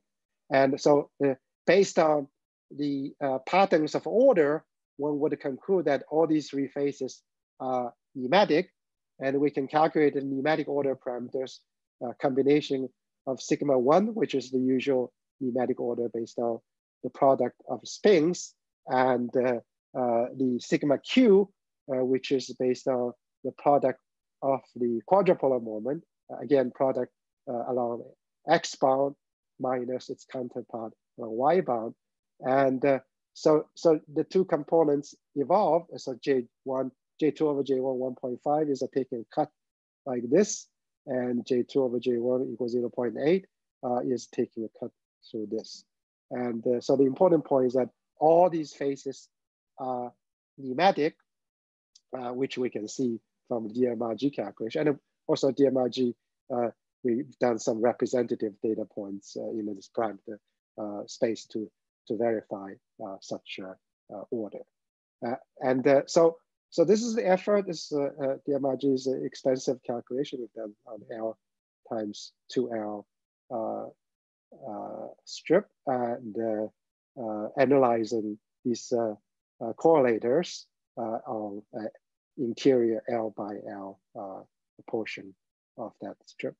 And but the upshot of this is that with that understanding of the phase diagram and the fact that they are all nematic, we can make the proposal that applying pressure is, and there are several reasons that we can think of applying pressure as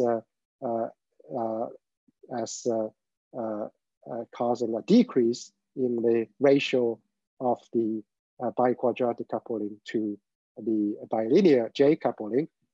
So this would be going to the left, and that would that led us to propose that under pressure in FESE, one is going from this antiferro quadrupolar order phase to the pi-zero antiferromagnetic order, and maybe there's a region in between.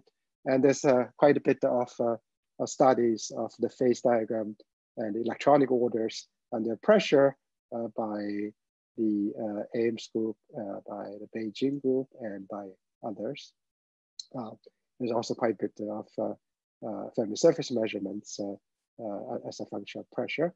And I don't think everybody agrees on the phase diagram, all the details, but the overall feature is that there's a nematic order at ambient pressure without dipolar magnetic order, but eventually the dipolar magnetic order develops and appears to be nematic, and eventually 38 Kelvin superconductivity appears at high pressures. And perhaps there's an intermediate independent phase, perhaps not. This is still to be sorted out. So at least this allows us, this J and K type model allows us to provide an understanding of such types of phases and phase transitions.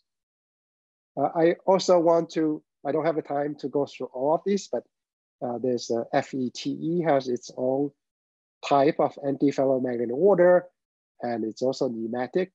There are certain IO arsenides which show double Q C4 symmetric antiferromagnetic order.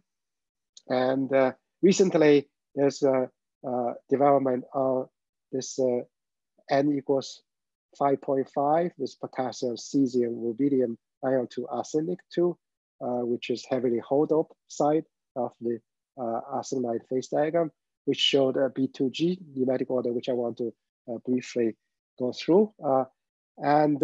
So the initial experiment actually came from, I'm not referring to that here. There was an initial NMR measurement by the USTC group, which suggested that in these systems, there's an anisotropy that's 45 degrees away from the usual anisotropy that is seen in the barrier ion 2 arsenic 2.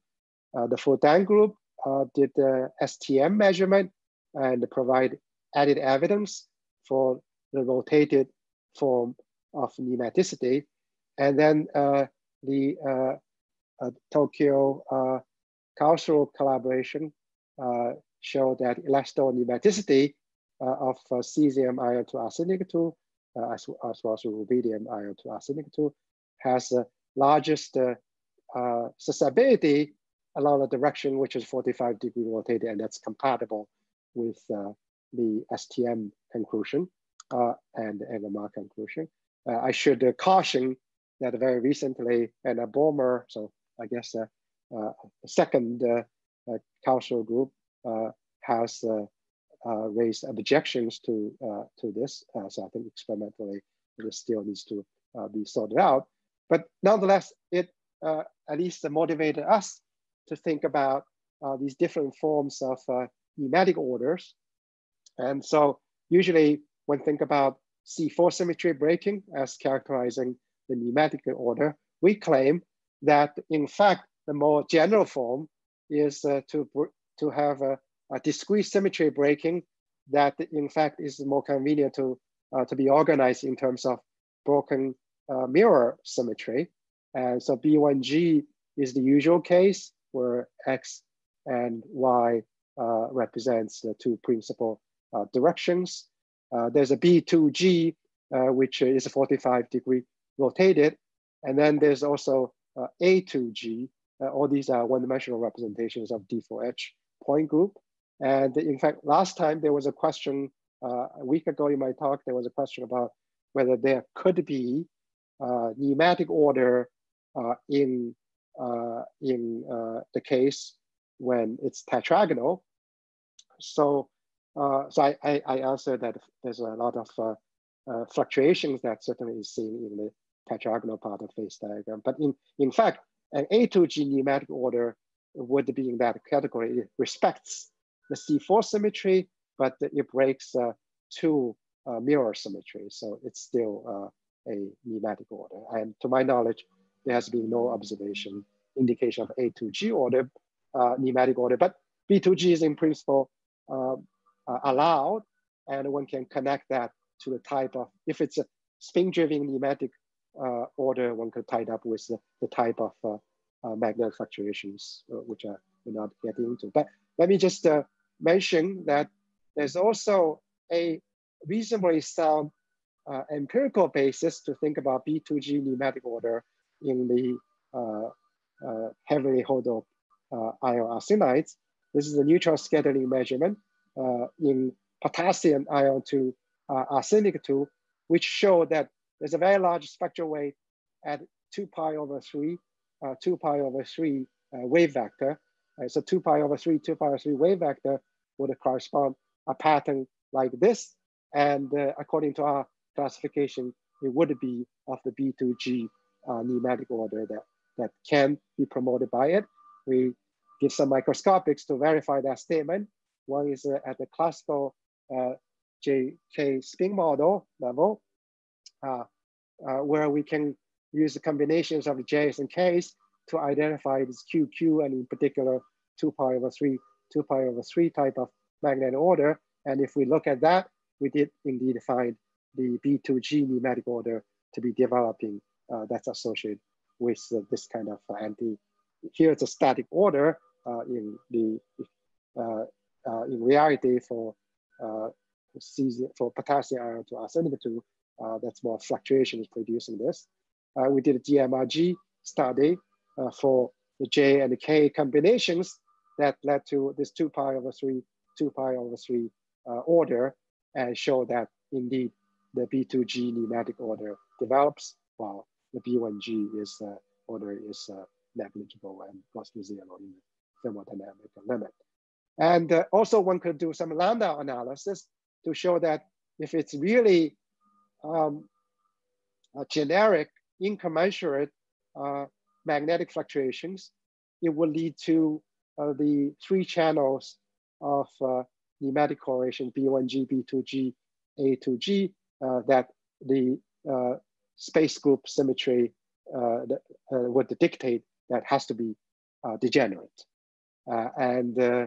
In fact, there's some experimental indication that there's at least a quasi-degeneracy between the B1G and the B2G channel. So that's certainly an added wrinkle that's also, at least it's interesting and potentially is a useful property for the understanding of the underlying microscopic physics, if not for anything else.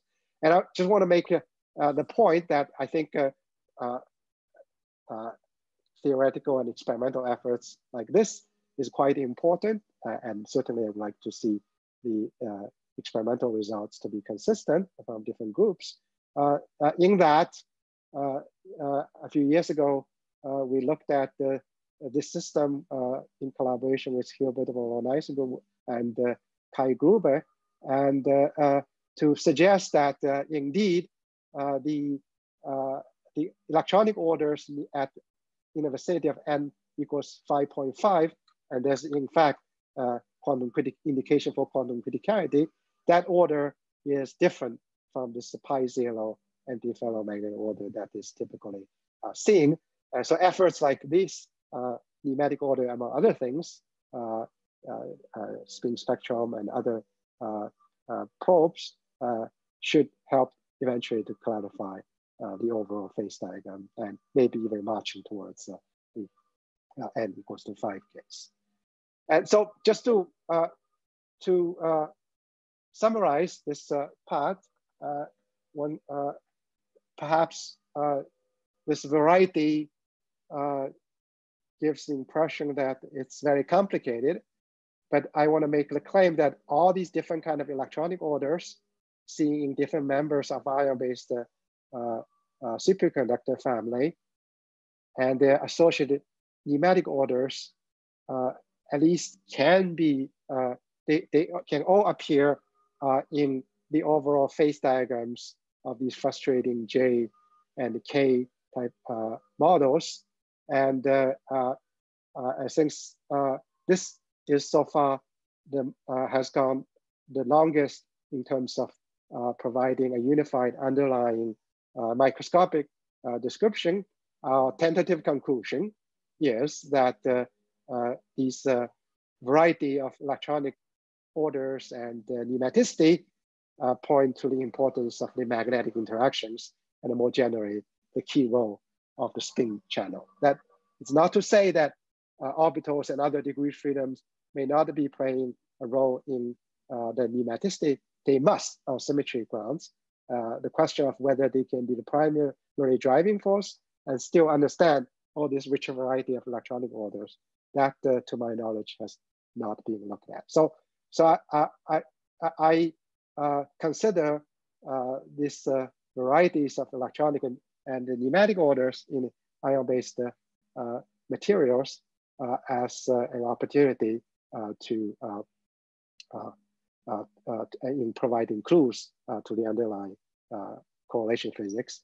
And naturally, if magnetic channel is important and spin degree freedom is important for the electronic orders, they should be thought of as important in driving superconductivity. So I will, Pierce, presumably it's more natural if I continue on with the presentation and coming back with the discussion.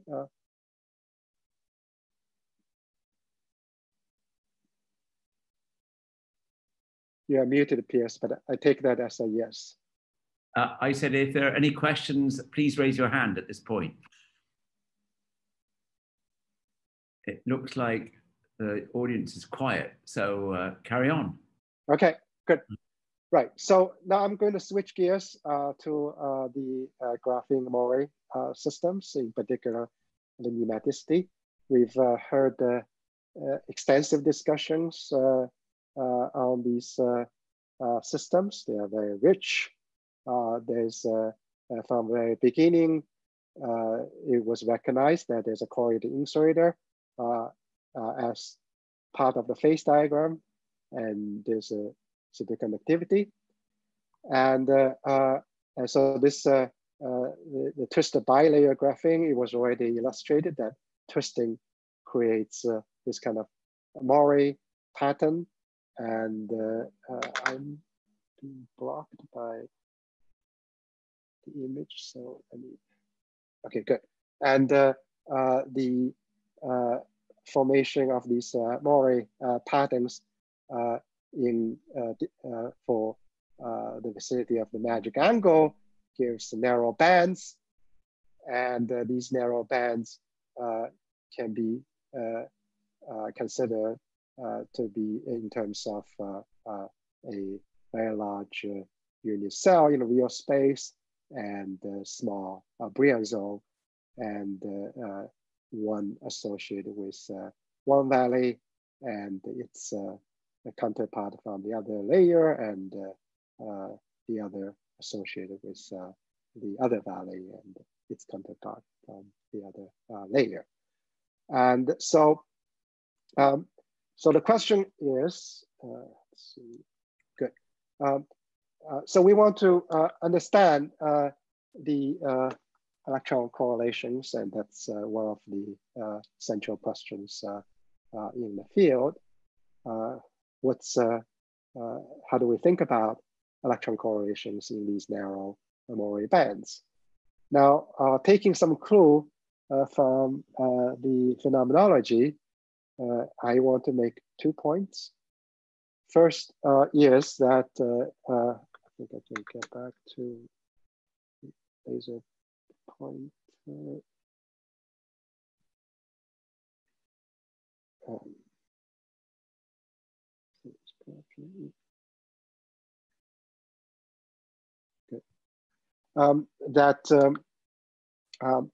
the correlated insulator, from the very beginning, it was known that it's quite fragile. So this is the very initial set of resistivity versus temperature plot, and you can see that the upturn portion is happening at temperatures below a few Kelvin. In this case, 4 Kelvin, and different samples give you different precise values, but several Kelvin, maybe up to 10 Kelvin, but that's a scale. And this is also shown here as a conductance versus 1/T, that in this initial set of samples, insulating behavior happens below 4 Kelvin and only below in this temperature range. Right. And so what's the scale? In the pnictides, ion-based superconductors, I emphasized last time that we have a hierarchy of scales. We have electron volts for electron correlation scale. We have 100 milli-electron volts for electronic order and the fluctuation scale. And we have 10 MeV for the superconductivity gap, etc. scale. Here, the scale is much reduced. It's more like heavy fermion scale. The bandwidth in practice is on the order of 10 to 20 MeV. But even compared to that small energy scale, the regime that the insulating behavior happens, it's at least 1 decade of scale below. So that suggests that the correlated insulator, it's an insulator, but it's a very fragile insulator. Good, that's point number 1. Point number 2, and that's very recent,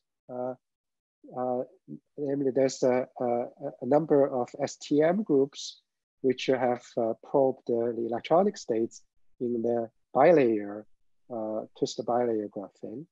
And I am showing you the result of Abe Paspathi's group from Columbia, which I thought was at least especially informative to me, in which they just traced the local density states in real space. They just rotate 120 degrees and rotate another 120 degrees and construct the difference in the local density states of these different directions and form the absolute value to show that there's this anisotropy. And this anisotropy was found to be energy dependent and is strongest near the Fermi energy. So I think that's a very appealing feature, suggesting that it's an intrinsic property. And also there's some systematics as a function of filling with the anisotropy being the strongest near half filling. So I don't think the STM experiment can tell us with the presence of local strain, etc., that there is actual static order or it's just a correlation, but even pneumatic correlation is very interesting. In the pnictides, the bulk materials has taught us a lot about microscopic correlation physics, and perhaps here it could serve the same purpose. I should mention that transporter measurements have also point to the presence of anisotropy, both in the superconducting and the normal state, but I'm going to focus exclusively on the normal state in this work. So now the twisted bilayer graphene, we've heard extensive discussions about whether there are a small set of Wannian states that can be used to represent the Moré bands or not. And so I want to address these 2 issues by bypassing that issue, that theoretical issue. And the way I bypass that is to look at the trilayer graphing on the hexagonal boron nitride. This is the experiment that's been championed by the Berkeley group in collaboration with the Stanford group. And so the trilayer graphene has been studied since some time ago. This is a side view, and it's an ABC stacking. This is a top view of the ABC stacking, and this is a view of the couplings. Now, so that's trilayer graphene per se. And if you put on top of the HBN, the lattice mismatch of about 2% or so implies that there will be a Maury pattern that will be created. So this is just an illustration of that. And one can apply a electric field vertically that creates a potential bias delta to tune the electronic states of the system. And it was emphasized that for a particular sign of the electric field, that one creates the situation in which the Maury band that's sitting near the Fermi energy is in fact has a Chern number to be 0, and you could reverse the sign of the potential, and then that's no longer the case. So I learned that band structure and the underlying microscopic model from Sento, who said that, hey, this is the case where there's a 2-orbital Hubbard model, and so with the potential that I've chosen here, this is the bands, the red and the blue represent the two valleys, which is the orbital degree freedom. So that's the 2-orbital, and there's the Hubbard model part. I have the dispersion that with finite number of pi binding parameters, one can capture that, both the bands and the Fermi surface. And has the usual Hubbard and Holmes coupling on site, but obviously because the I don't know, obviously, but the unit cell being so large, one should also consider intersite interactions. And so V is the nearest neighbor density interaction. VH is the nearest neighbor exchange interaction. And the work of Zhang and Santo, in fact, provides some estimate of what these parameters could be. Question to you. Yes, please. I'll ask you a question. What can you tell us about your band structure that you used here? Are these orbitals, Vannier states, localized on the honeycomb lattice, or on the triangular lattice? On the triangular lattice. Yeah. So this is a pattern which I'm showing you, yes. And I can define nearest neighbor hopping, next nearest neighbor hopping, etc. It's only a very limited number of the hopping parameters. I see. So because some of the approaches take Vannier states that are localized on the honeycomb sites. So here is a triangle. Okay. Does that make a difference in the results one gets? It could, certainly for the electronic orders. We've basically focused our analysis. This is our very first piece of work on the Maury systems, on this model, which is well defined on the triangular lattice. Thank you. You're welcome. Could I maybe add one thing? Yeah, Sento, please. Yeah, so yes, you may be recalling the story of twisted bilayer graphene, which has an extra C2 symmetry, which is absent in this system. Mm-hmm. So given that symmetry is broken, the honeycomb description has no advantage to that. Okay. That's all. Yeah. Pierce, are you happy with that? Yeah, I'm happy. Thank you. Yeah, you're welcome. Okay, so we've started with this model, and we've done two things. As I said, the fragility of the choroid inserting phase was something that was in my mind when I first saw these data from the very beginning. Didn't do anything with it, but with this model, we decided to look at that. So we've applied this U1 auxiliary spin method, which I described last time. If there's a question, I'll be very happy to show the representation again, but it was presented a week ago in my talk. And it's the same method. And so we've looked at this model, 2-orbital Hubbard model. First at half filling. So the blue line shows Z, the quasi-particle weight, as a function of U over W. And you can see that there's a metal to insulator transition. If we introduce so this so far, first look at the outside interactions. The Holtz coupling,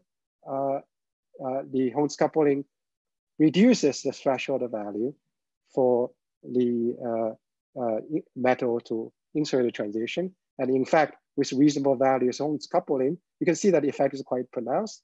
And with reasonable value of the Holtz coupling, the parameters which were estimated for this system would be sitting sort of either on the bad metal side or on the fragile insulator side. So by fragile insulator, I mean just like bad metal, I mean the metallic ground state, but the quasi-particle weight has been substantially reduced from the non-interacting value.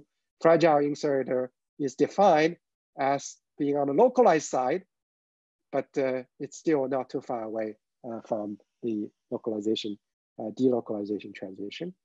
We've done very limited amount of work for the quarter filling case for both zero and non-zero Holtz coupling, and the systematics are compatible with everything we know about for the orbital Hubbard models.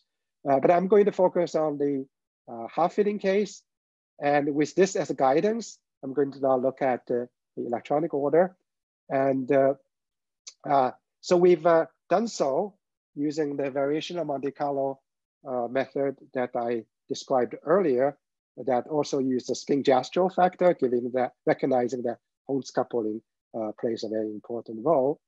And so, first, just on-site interactions, what we found that there could be, for instance, the candidate orders would be the collinear anti-ferromagnetic order that with a pattern shown here.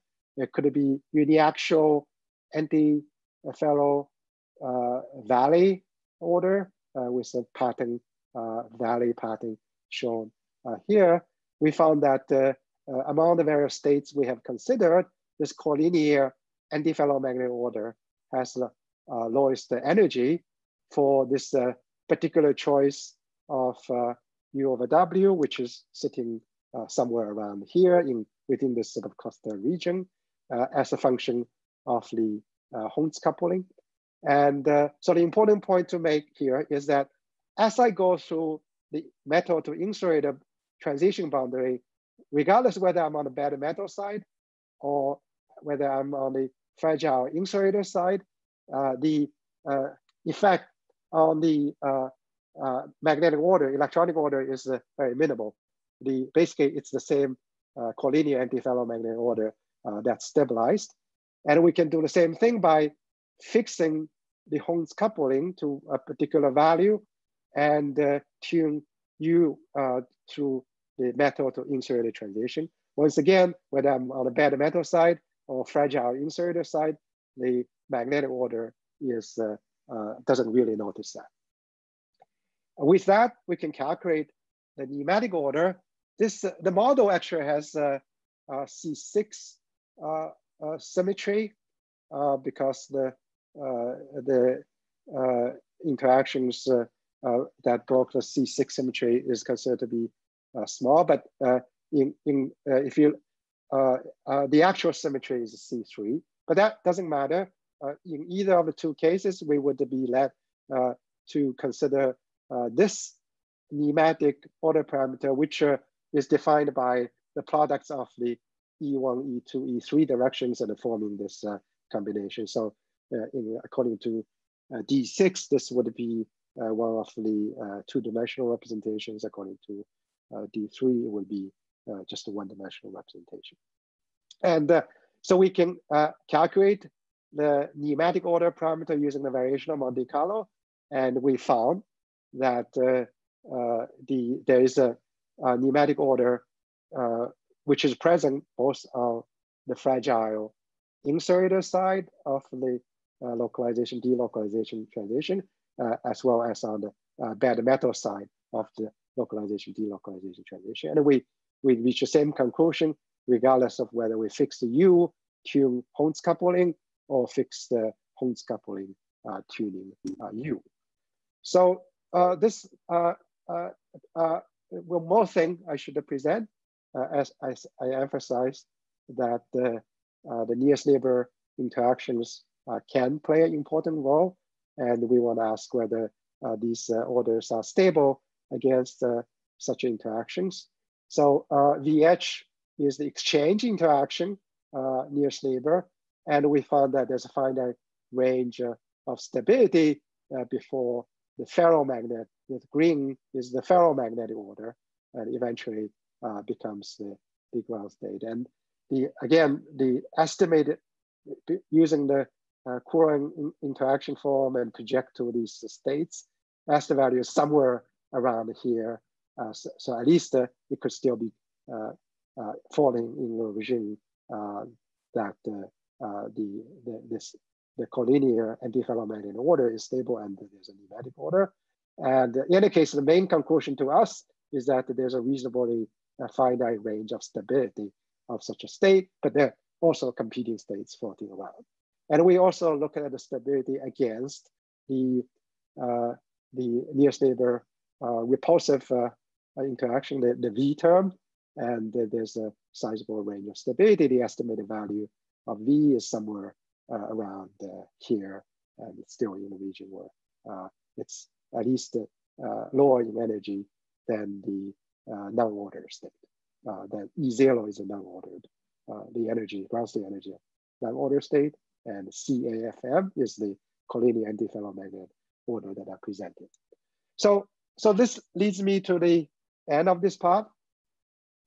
By looking at how nematic order could arise in this system, we reach the conclusion that regardless of whether the parent system is a fragile insulator or a bad metal, it doesn't really matter much to the resulting electronic orders and the resulting nematicity.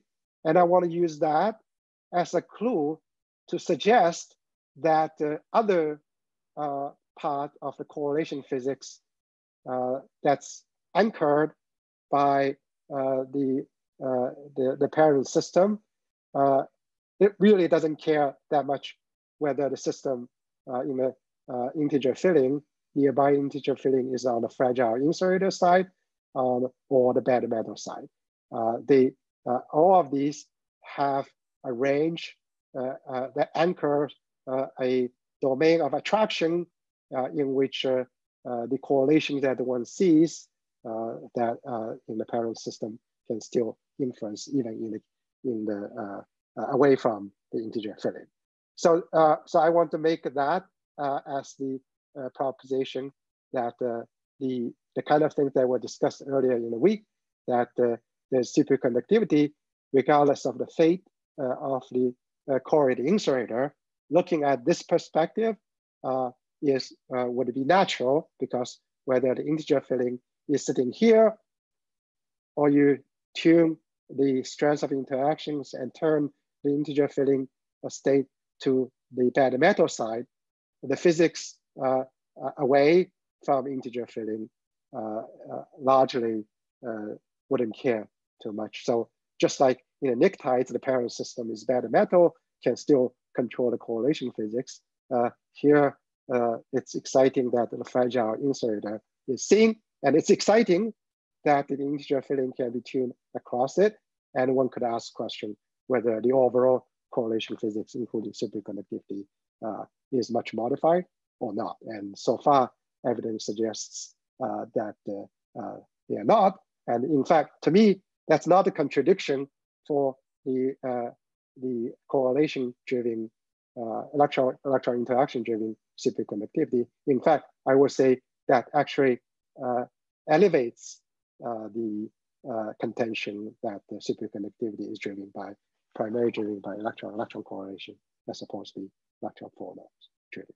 So with that, let me summarize. For the ion nictides and the chalcogenides, I emphasize on diverse electronic orders and diverse and associated nematicity. Went through the effort in which we advanced a unified understanding based on frustration and the rich phase diagram that comes from that. And the overall conclusion from this looking at the electronic orders is that better metallicity yields short-range spin couplings, and that coupled with the things that I went through last time is that it's a spin interaction that involves multiple orbitals, and that would be driving or the primary driving force for physics such as superconductivity. For the Maury systems, I describe a setting in which we can consider the role of fragile insulator, which is a big part of what I want to term as the correlated insulator that's being seen in these systems, as well as the accompanying bad metallic state of the parent system for their role on the nematic correlations, which have just been seen in the initial batch of experiments. And there presumably will be more, there will be forthcoming. And also, and I want to use the nematic order as a proxy of the low energy physics that comes with the in the systems. And to me, the persistence of superconductivity when you drive the integer filling case out of the fragile insulator into the bad metal phase is in fact a reinforcement of the notion that it is electron correlations which primarily is driving superconductivity. Thank you. Let's thank Kimia. A lot of great material. Let's start with a few questions. Yashar, you have a question. Yes, I mean about this last point. I guess the distinction in my mind was that if a system becomes a multi-insulator at half filling, then this is a strong correlator, strongly correlated system. Otherwise, it's a weakly correlated system. But no, the point that you raise is that it could be that it doesn't become insulator, but it's still a strongly correlated system. So can you please explain? Yeah. So usually when we see a correlated insulator in a phase diagram, we connect it to the Coop-rated physics, which in which would be presumably would be somewhere around here, where the insulating state is already very well established. What I want to contend is that the insulating phase that's being seen in these Maury systems is very fragile, which means that, yes, it's on the localized side, but it really is not too far away from the Maury transition. And if I just tune the correlation stress by relatively small amount, I don't know, say 10% in this dimensionless measure, I can already go to the bad metal side. But it's a bad metal, it's not, so neither, in this terminology, neither is strongly correlated, both are intermediately correlated. And both are sitting in the vicinity of the localization, delocalization transition, just that one is on one side and the other is on the other side. Can you also explain what would be a Hund's axis do on this diagram? If I had a third axis of Hund's interaction, like a local Hund's interaction. Yeah, so, you know, in multi-orbital systems, I talked about such a two-axis phase diagram last time in the context of nuclides. And that leads to when you break the orbital degeneracy, you end up with orbital selectivity. But otherwise, if in a system like this particular one that I talked about, there's orbital degeneracy, and what the Hund's coupling does is to lower the threshold interaction for the localization delocalization transition, whether it retains, whether it changes the order of transition from one to another. That's a harder question. We've worked pretty hard. But it favors insulator. Sorry? It favors insulating. Yes, correct. Thank you. And in fact, that was one point I made, that this curve corresponds to, and I should stress, this is really the hard work of Lei Chen and Hao Yu Hu, that this is the Hund's coupling equal to 0. Yes. The threshold value is here. And if I switch on Hund's coupling, for instance, this ratio of 3%, so that the boundary has already been shifted sizably. So it makes the threshold for localization to be reduced, threshold interaction.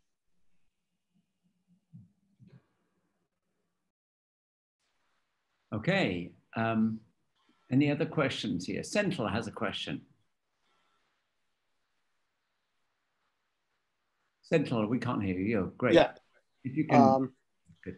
So the order that you had is the collinear antiferromagnet, and did I understand correctly that it persists into the metallic state? Yeah. So that would that presumably can be addressed in experiment by looking at Shubnikov-de-Haas oscillations in the metallic state. Yeah, so that's or even in these systems that they have realized recently, one could also ask whether there's anisotropy. Yeah, so the anisotropy is a bit harder to measure in the normal state, right?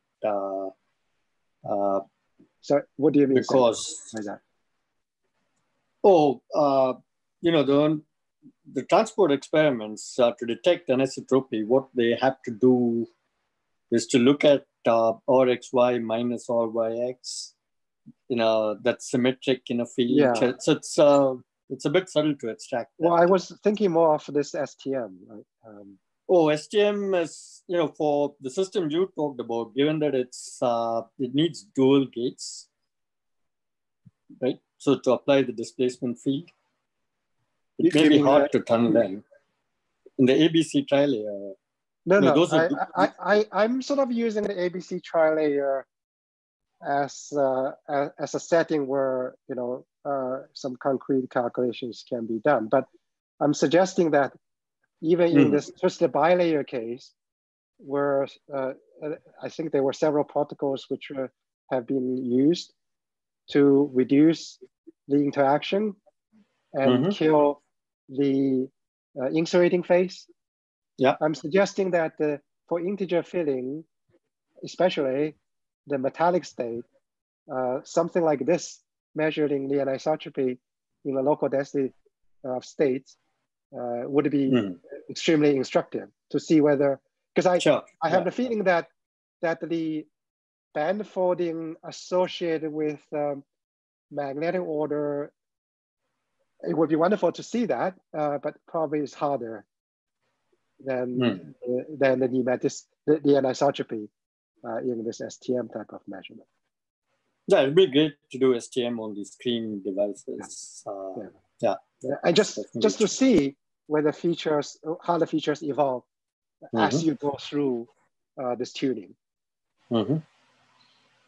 Yeah, that would be wonderful. Thanks. Okay, we have a question here from Matthew Watson. Matthew, do you want to ask it yourself or shall I read it out?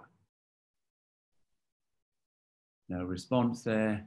I'll read it out then. Matthew Watson says, on the first half of the talk, the term pneumatic originally came as an analogy for e.g. orthorhombic phase of barium-122s because rotational symmetry is broken. However, your AFQ order for iron selenide breaks translation, and later you described pneumatic order as rather as breaking mirror symmetries rather than rotation, and even had a pneumatic mode that preserved C4 symmetry. So the question then is, what is your definition of pneumatic now? It seems like you use it for any state without dipolar spin order. A bit tough, but I'm reading it out to you. Well, so I did two things, right? I think there were several aspects of that question. In the antiferro quadrupolar order, yes, it breaks translational symmetry just like pi-zero antiferromagnetic order does. And I'll be very happy if the giving where the question came from, I presume the Fermi surface was in mind, and I'll be happy to address it, but I think that was not the content of the question. The definition theoretically is, this was still done, this is still B1G pneumatic order. So the symmetry-wise, the pneumatic order that's associated with this pi-zero antiferro quadrupolar order microscopically is different from that one typically would use for the 122 barium 122 arsenides, but it's exactly the same symmetry. So if you are measuring it, you cannot tell the difference as far as pneumaticity is concerned. So this is just B1G in the language that I use later on. This is the B1G pneumatic order. In this part, I have said that if I want to capture, for instance, A1, A2G, which also breaks a discrete symmetry, I'm better off to use the this broken mirror symmetry formulation. But where they overlap, the B1G and B2G, I could just use a C4 symmetry breaking. So, and since A2G has not been seen, this broken mirror symmetry analysis classification, we found it very useful because it allows us to understand the quasi-degeneracy being a robust feature, at least for particular types of magnetic fluctuations. But if you are concerned with the B1G and the B2G pneumaticity, which in the FESE one certainly is, and even for the cesium IO2 arsenic 2 base, I'm not deviating from the usual definition of pneumatic order. It's a broken C4 symmetry. So, but I think there may be some other components of questions, so maybe if there's a follow-up. Any more questions? Let me just see. I have one. Good, yeah. Here's Ximiao. Yeah. As far as I understood, you actually relate the pneumaticity to the biquadratic exchange. Mm-hmm. And the question then arises whether, for instance, in iron selenide, where you don't have magnetic order, where does the pneumaticity arise from? Yeah, so the scenario that we propose is that that this overall Hamiltonian that contains the usual J1, J2 type interactions and the biquadratic interactions, there's enough of the competition from these different terms in interaction that that it has a rich phase diagram. In this phase diagram, there's such a phase which is made up of this spin quadrupolar moment, but differentiates between the X and Y axis. And so this phase cannot be stepwise in the absence of the biquadratic interaction, but in its presence, and it can compete with J1, J2, this phase competes with the usual pi0 antiferromagnetic type of phase. And so the picture here is that even though here I see static neutral signal for pi0 collinear antiferromagnetic order, here I don't. The pneumaticity is the same, and that's in FESE, it's the same tetragonal to orthorhombic structural factorization. That's the proxy of the pneumatic order, just like in barrier 1 to 2. So the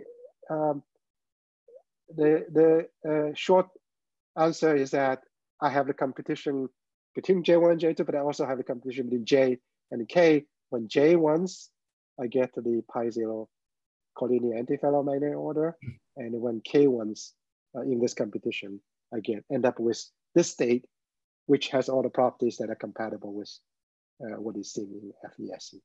Okay, thank you. But if I understand correctly, then the pneumaticity actually arises from the fluctuation of the spins. And I would then expect that then the J coupling, the linear coupling, will also be always be stronger than the fluctuations of this quadratic biquadratic exchange. Yeah. So that's the question about where precisely the phase boundary is. And so we can say the following. I said two things. One is that I don't have a control of what precisely the microscopic value of K and J is, and I think nobody does either, just because ab initio calculation for K is much harder for ab initio calculations of J's. But already in the baryon 1 to 2, we looked at the spectrum of the determined by Inglas neutral scattering, the dispersing features and the momentum energy distributions of the spin spectral wave. Initially, there was a statement from the neutral scattering experimentalists that they have to make J1A to be different from J1B in the tetragonal phase. That doesn't make any sense. But if you have the K term with a K over J that's less than 1, but not that much smaller than 1, one can understand the spectrum. So I'm saying, so look at this phase diagram. K over J is somewhere around 0.8, etc. That's good enough to reach that into this quadrupole ordered phase. Yeah, and I can, so I cannot give you the best answer in terms of values, but I can establish a trend that if I go to better metallicity site like FESE under pressure, then I can, or various theoretical grounds, I can say the K over J is decreasing. And that would be compatible with our proposal that going from FESE to pressurized side, which is closer to the 1 to 2 arsenides, one is going from this side to the other side. Thank you. You're welcome. Okay, we have a few more questions. Let me ask one from the chat.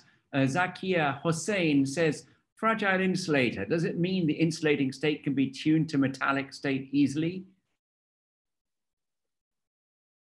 That's one way of looking at it. Another way of looking at it is that the energy scales associated with this insulating state, such as the gap, the temperature regime that it operates, those temperature scales are much smaller than a natural scale, such as U or the bandwidth. So this is a regime where U over W basically is of order unity, And one way to define a fragile insulating state is that the gap and the temperature range where it operates is there's a hierarchy of scale smaller, lower than U or W.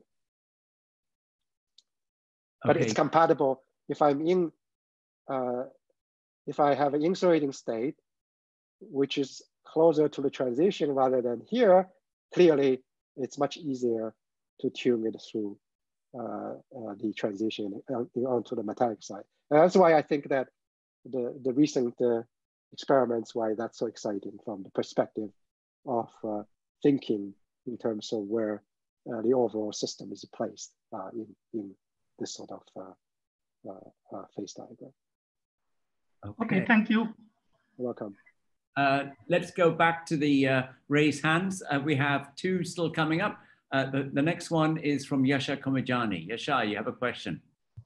Yes, I mean, we know that in this kind of Moira systems, the interaction is long range, and this can be in principle captured in your slave spin method by using a cluster system. So is there a justification for dropping those terms, or can you comment about it? Yeah, so slave spin, I was more using it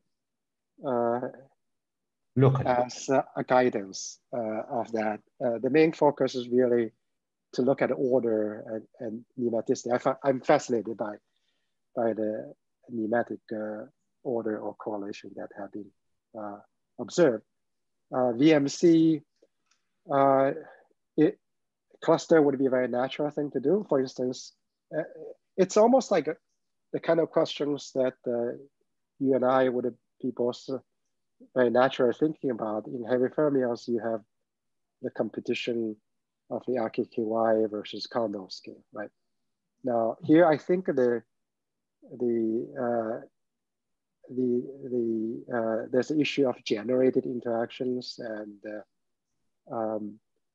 these direct interaction, in particular direct exchange interaction, which makes the question very interesting from all sorts of ways. Like for instance, makes the strong coupling analysis somewhat more limited than it could be. But obviously, one would like to do that. But you know, maybe if the issue is about pneumatic order, which is a Q equals 0 order, of course, there's no cluster that will be large enough for that. So in some sense, it's not at least obvious that there's a particular, one could anticipate major change to as far as the physics of the order is concerned. If you ask a question like Q-dependent dynamic or structure factors, surely you would, as well as properties of single particle momentum dependence or something. But if the question is along those directions, yes, they would be very instructive. But I think for the purpose of looking at gross features such as pneumatic order, it's a Q equals 0 order, what is done for the outside part is already very instructive. We've also compared this kind of VMC studies with just good old self-consistent Hartree-Fock type of calculations, which for twisted bilayer case has made considerable progress. And then we can see both the reasonableness and the limitations of Hartree-Fock compared to these kind of correlated calculations. Okay, let me then invite Gersh to pose his question. Gersh, if you can unmute yourself. Yes. Good to see you, Jimmy. Hi, Gersh. A question, well, back to the first part of the talk, where you do the classification B1G, B2G, B8. It's somehow related to what Matthew Watson asked. when it gets to A to G, it doesn't break C4. It indeed breaks all mirror symmetries, but it doesn't break the C4. So the canonical name of nematicity is usually related to breaking C4 symmetry. So whether it's nematic or not depends on your definition. Yeah. But another comment was that in relation to this B1G, B2G, there is this system you may know, it's just a comment, 1144, which indeed breaks the symmetry 45 degrees of the one that happens in 122. So, and that indeed happens, and it's a system. There's a family of these materials you may want to look at. Sorry, what indeed happens in the 1144? The symmetry that is broken there is B2G symmetry. But I thought, yeah. So I have not looked at 1144. Yeah, that's exactly the example. So that's why I'm making this comment. I thought structurally there's some. Initially, it's tetragonal, right? But what's get broken is example is calcium, potassium, iron 4, arsenide 4. I will. I'll send you a link to our paper. Thank you for the comment, and I'm very interested in looking at the 1144 and we should follow up. I said I'm very interested in following up. But regarding the first part, the perspective I take is that, well, C4 is also part of a crystalline symmetry, right? Sure. And so long as it breaks a discrete symmetry in this categorization, and if I have a classification scheme that encompasses B1G, B2G that normally one thinks about, I think A2G qualifies as a nematic order state, but at the end of it, it's a semantics. It's an irreducible representation. Yeah, it depends on what the canonical name to that is. I mean, initially, as Matthew pointed out, is a broken C4 symmetry, and both B1 and B2 break C4. A2, well, B1 and B2 also break mirrors, as you correctly say, but A2 breaks more mirrors and preserves C4. Right, yeah. and you can build a density wave. So the proposal for uranium, ruthenium to silicon 2 was one exactly where it breaks locally A to G, but it's a staggered order, etc. But of all people, I do not need to point out to you that the A to G is very interesting. Oh, sure. And all that I'm saying that if you find a tetragonal phase, you may still have a broken discrete symmetry, and but A2 definitely A2 breaks discrete symmetry. There's no there's no question about that. It lowers the point group symmetry. You go from D4H to C2V or whatever, C4V. It would be very interesting. We certainly have not thought enough about it. It would be very interesting to see what are the signatures of the A2G. Well, we discussed that in relation to this uranium silicon 2. So we can, I'll be happy to discuss that. I meant to mention the connection with the uranium to silicon to a fascinating system, and absolutely. So it would be a very interesting link to consider. So I imagine Raman, for instance, would be very much equipped to analyze the consequence, the signatures of it. Thank you. Okay, I think we've come to the end of all the questions, and it's a good chance for us to thank Chi-Miao for a great and very stimulating talk. So unmute your microphones and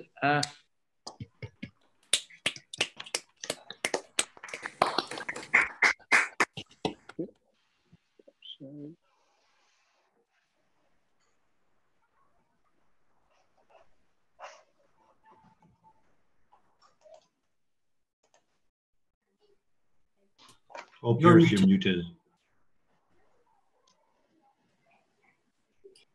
May I say something? Yes, go ahead. Okay, so I think this was really wonderful new type of conference, and I really enjoyed the many talks I listened to. And so I wish to thank all the organizers, in particular you, Piers, for putting this all together and keeping track of the whole program. Thank you very much. Well, actually, it's everyone who is involved in the organizing committee did a huge amount of work, and it would be impossible without a collective effort. So we'll take that as a collective thanks to all of us. Thank you.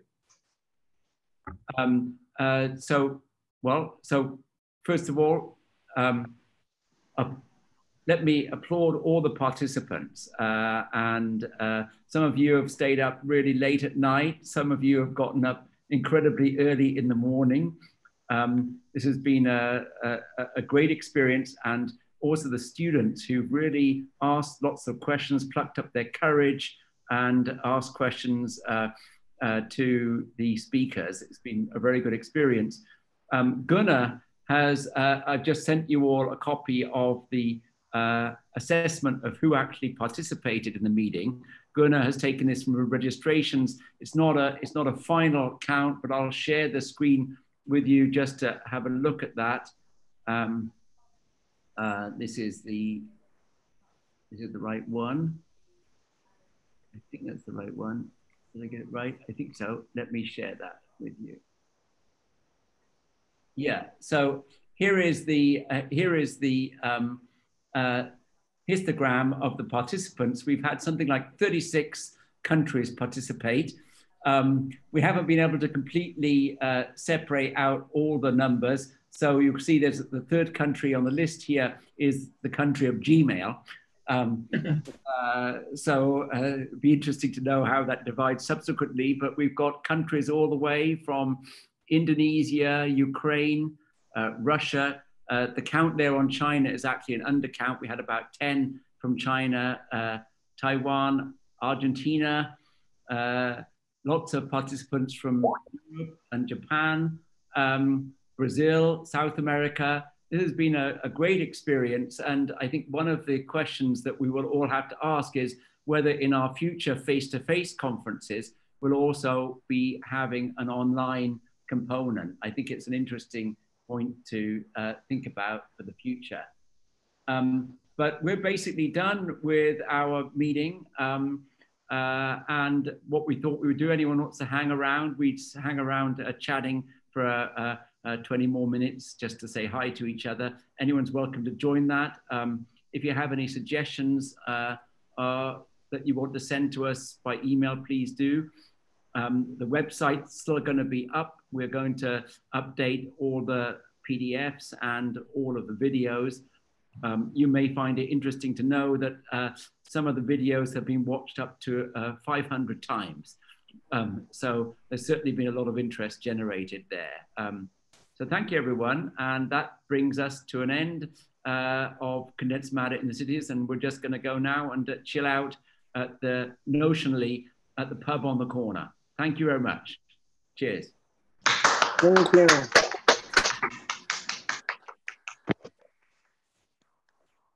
Okay, we'll get a beer from the fridge. Go get your beer so that we can just have one person. I have add to the statistics. Got some tap water. I hope that. The other country that was very much underrepresented in the statistics that we sent around is India. So very many people from India subscribe to Gmail addresses. So I think that probably was maybe we can filter that out. Yeah, I think we should have had a country query in the registration. Yes, that would have made this. That would have made it a lot easier, wouldn't it? I think people who are in different time zones will have been much more likely to look at the talks offline, rather than turn up. There were certainly some people from Australia that told me, we're going to watch every talk, but we won't be on the Zoom call. Yeah. So those didn't need to register, right? Well, they sort of did because we didn't. I mean, okay, at least for the live link. No, I guess anybody can look at YouTube, of course. Yeah. Right. if I may, I want to say two things. One is that I think it's amazing the amount of work all the organizers have put in, and the cheerfulness that everybody is part of it. To me, really reflects this consortium. What do you call it? Hubbard? The Hubbard Theory Consortium, we call us. Hubbard Theory Consortium. You should be very proud that this consortium is working so well. I think without that, this cannot have happened. The second thing is that I wonder whether, you could summarize. It's not a point of making you to do more work, but just some of the obvious things you've learned from the organization. Could you put it out in some form publicly, just because? I think we will. And I think one of the things we want to particularly do is to share some of the things we actually did in terms of making it work.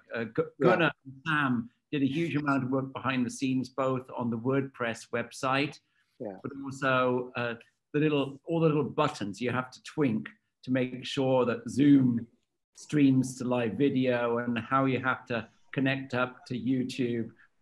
There's a lot of detail there that would be really good to record. But also, I mean, you really kept the students until the very end, and that is not easy. That is, I'm sure there's an effort behind the scene to make that happen. Well, I think they want to get attendance points so they can come to the face-to-face school next year. Also, I think they might. Okay, fine. I got some German beer, and I want to drink to all the organizers for a wonderful conference. Thank you. Yes. Yes. Prost. Yeah, I mean, I think it's good to give the students a role. I mean, I think they appreciated leading some discussions, and I think the video submissions have generated a very good response. So that's a great idea. So they feel they are part of the whole thing. Yeah. Hey, there's Victor, one of my students. Yeah, it was the student sessions were like the best we could do, I think, for the online version. It's better. It's usually better always to be in a seminar room, and like Piers said, have the blackboard and be more interactive. But this worked well for the circumstances. So I think thank you for making sure you organized it for the students. It was nice. Yeah, I wonder whether we could do with some bloggers. One of the things we haven't really kept a good record of is all the questions. Yeah. And it would be good to have them in print on a page somewhere, and the kinds of responses and the references that go with them. That would be useful. In past conference we had that. Yeah. Well, the chats get saved, right? I mean, in the recording. Yeah, that's true. I mean, I suppose we could put the chats up if we wanted to. Yeah, but the ones that happened during the talks, I mean, everything in the chat got pretty much read out anyway at some point. So, yeah. But the videos do have a record of this. What we don't have a record of is the student sessions afterwards, but. Yeah, I mean, maybe that's partially for the better, because it allows you to be a bit less exposed. Yes.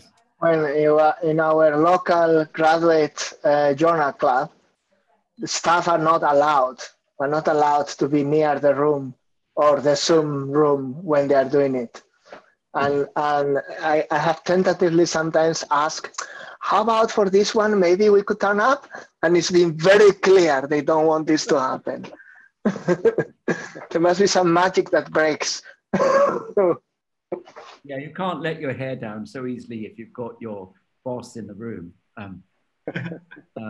One thing I should let you all know is that I'm not escaping from the online world. In 1 month's time, ICAM is running its annual meeting, we're calling it an ICAM summit. And we're going to use some of the experiences from this meeting at that meeting. Yeah. One of the things we're doing is that for weird reasons, Phil Anderson didn't have a funeral, didn't have a memorial, nothing this year. So we're going to hold a little event at the ICAM summit, which will open to everyone. We're going to have Andy Zangwell give us a talk on Phil Anderson. Andy Zangwill was Phil's biographer, and so he's written a book on Andy that will come out next year. And then we're going to have a round table with people who knew Phil very well, like Bill Brinkman and Duncan Haldane chatting around a table. And we're going to try to have this kind of intimacy that we have here. And so I've actually invited Gunnar and Sam if they would like to help out a little bit with that, so we can make this a success. I mean, that surely will resonate with the community. Just it will. I think we'll probably have to split it up into maybe those who watch on YouTube and those who get invited, because the numbers may actually blow up on us. That kind of event. What's the maximum number of participants who have joined your Zoom thing? We did get to 550 and then it blew up on us. No, I was there the first day. That may not have been because of the numbers. It may be because I did something stupid that day. That's my suspicion. No, I have a feeling that day there really was actually a central problem with Zoom. Yeah, I see. Yes, it was nothing we did. I see. We were just unfortunate it was the first day. But. Yeah. So anyway, although I did start the meeting on my cell phone, and then I swiped up my cell phone account and then logged in, and I have the feeling that that left that account still there, and it logged us all off at some point, but I don't actually know. So you need a second data point. Yes. Yeah. Get another 500 people together to see if it breaks down again. Yeah, but I mean, throughout the first week, we had 200 to 300, I think, at most of the events on Zoom. We did. Second week was between 100 and 200. Yeah. So it stayed pretty big throughout. Yeah. And there was another 20 to 50 watching on YouTube, it seems, for most talks. Yeah. So the count says the UK participation is 170. 193 according to 193. This. Yeah. That's a lot. And 163 from the USA, which is quite good given the time zone, although that's partly because I insisted we hold it in the afternoon so that we could get up for it. My students, they want to join in. They were too shy to ask for registration because it's closed. So they say, oh, well, there's a live stream. Yeah. Streaming. Yeah. So yeah, we probably had a lot on live streaming. So good. Yeah, no, so it'll be, I mean, normally this meeting has about 25 to 30 people in the seminar room. So this is an explosive. you brought nobody else fits. I think 30 limit, I think.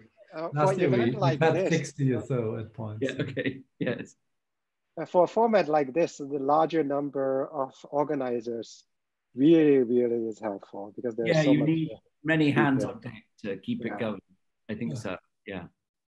And the point is that staff cannot help you. Yeah. Strangely, I think it felt more intimate as well. Because 100 people in a seminar room, some of the students may have been more reserved about asking questions and so on. But I think with this format, the barrier is lower, and I think that's a good thing. Actually. And I think also particularly because they could type them into the chat to begin with, and then they see that nobody thinks they're stupid questions, and they get the confidence. Yes. I must also say it has helped that everyone who has participated has been very civil, because in a group of 200 people, you just need 1% of trolls, and you already have 2 trolls. And this hasn't happened. You see all kinds of discussions on YouTube, on live streams, where people start to be a bit impolite about how silly, and none of that has happened. I'm very proud of our community, I think. Yeah, no, there's been very, very good behavior in the whole thing. We didn't have to throw anyone out. We were worried about that when we first did this. We thought, what's going to happen? But you practiced throwing me out, Piers, I seem to recall. Okay, whether I'd be able to attend at all. That's right. We practiced throwing Andrew out at the beginning.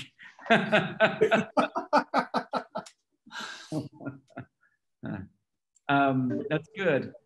One of the suggestions from John Saunders is that maybe the HTC should think about whether it can apply for a joint grant to the EPSRC. And I think that's something we might want to think about, actually. Yeah. I mean, you mean just for the conference or to actually Well, no, I think program grant?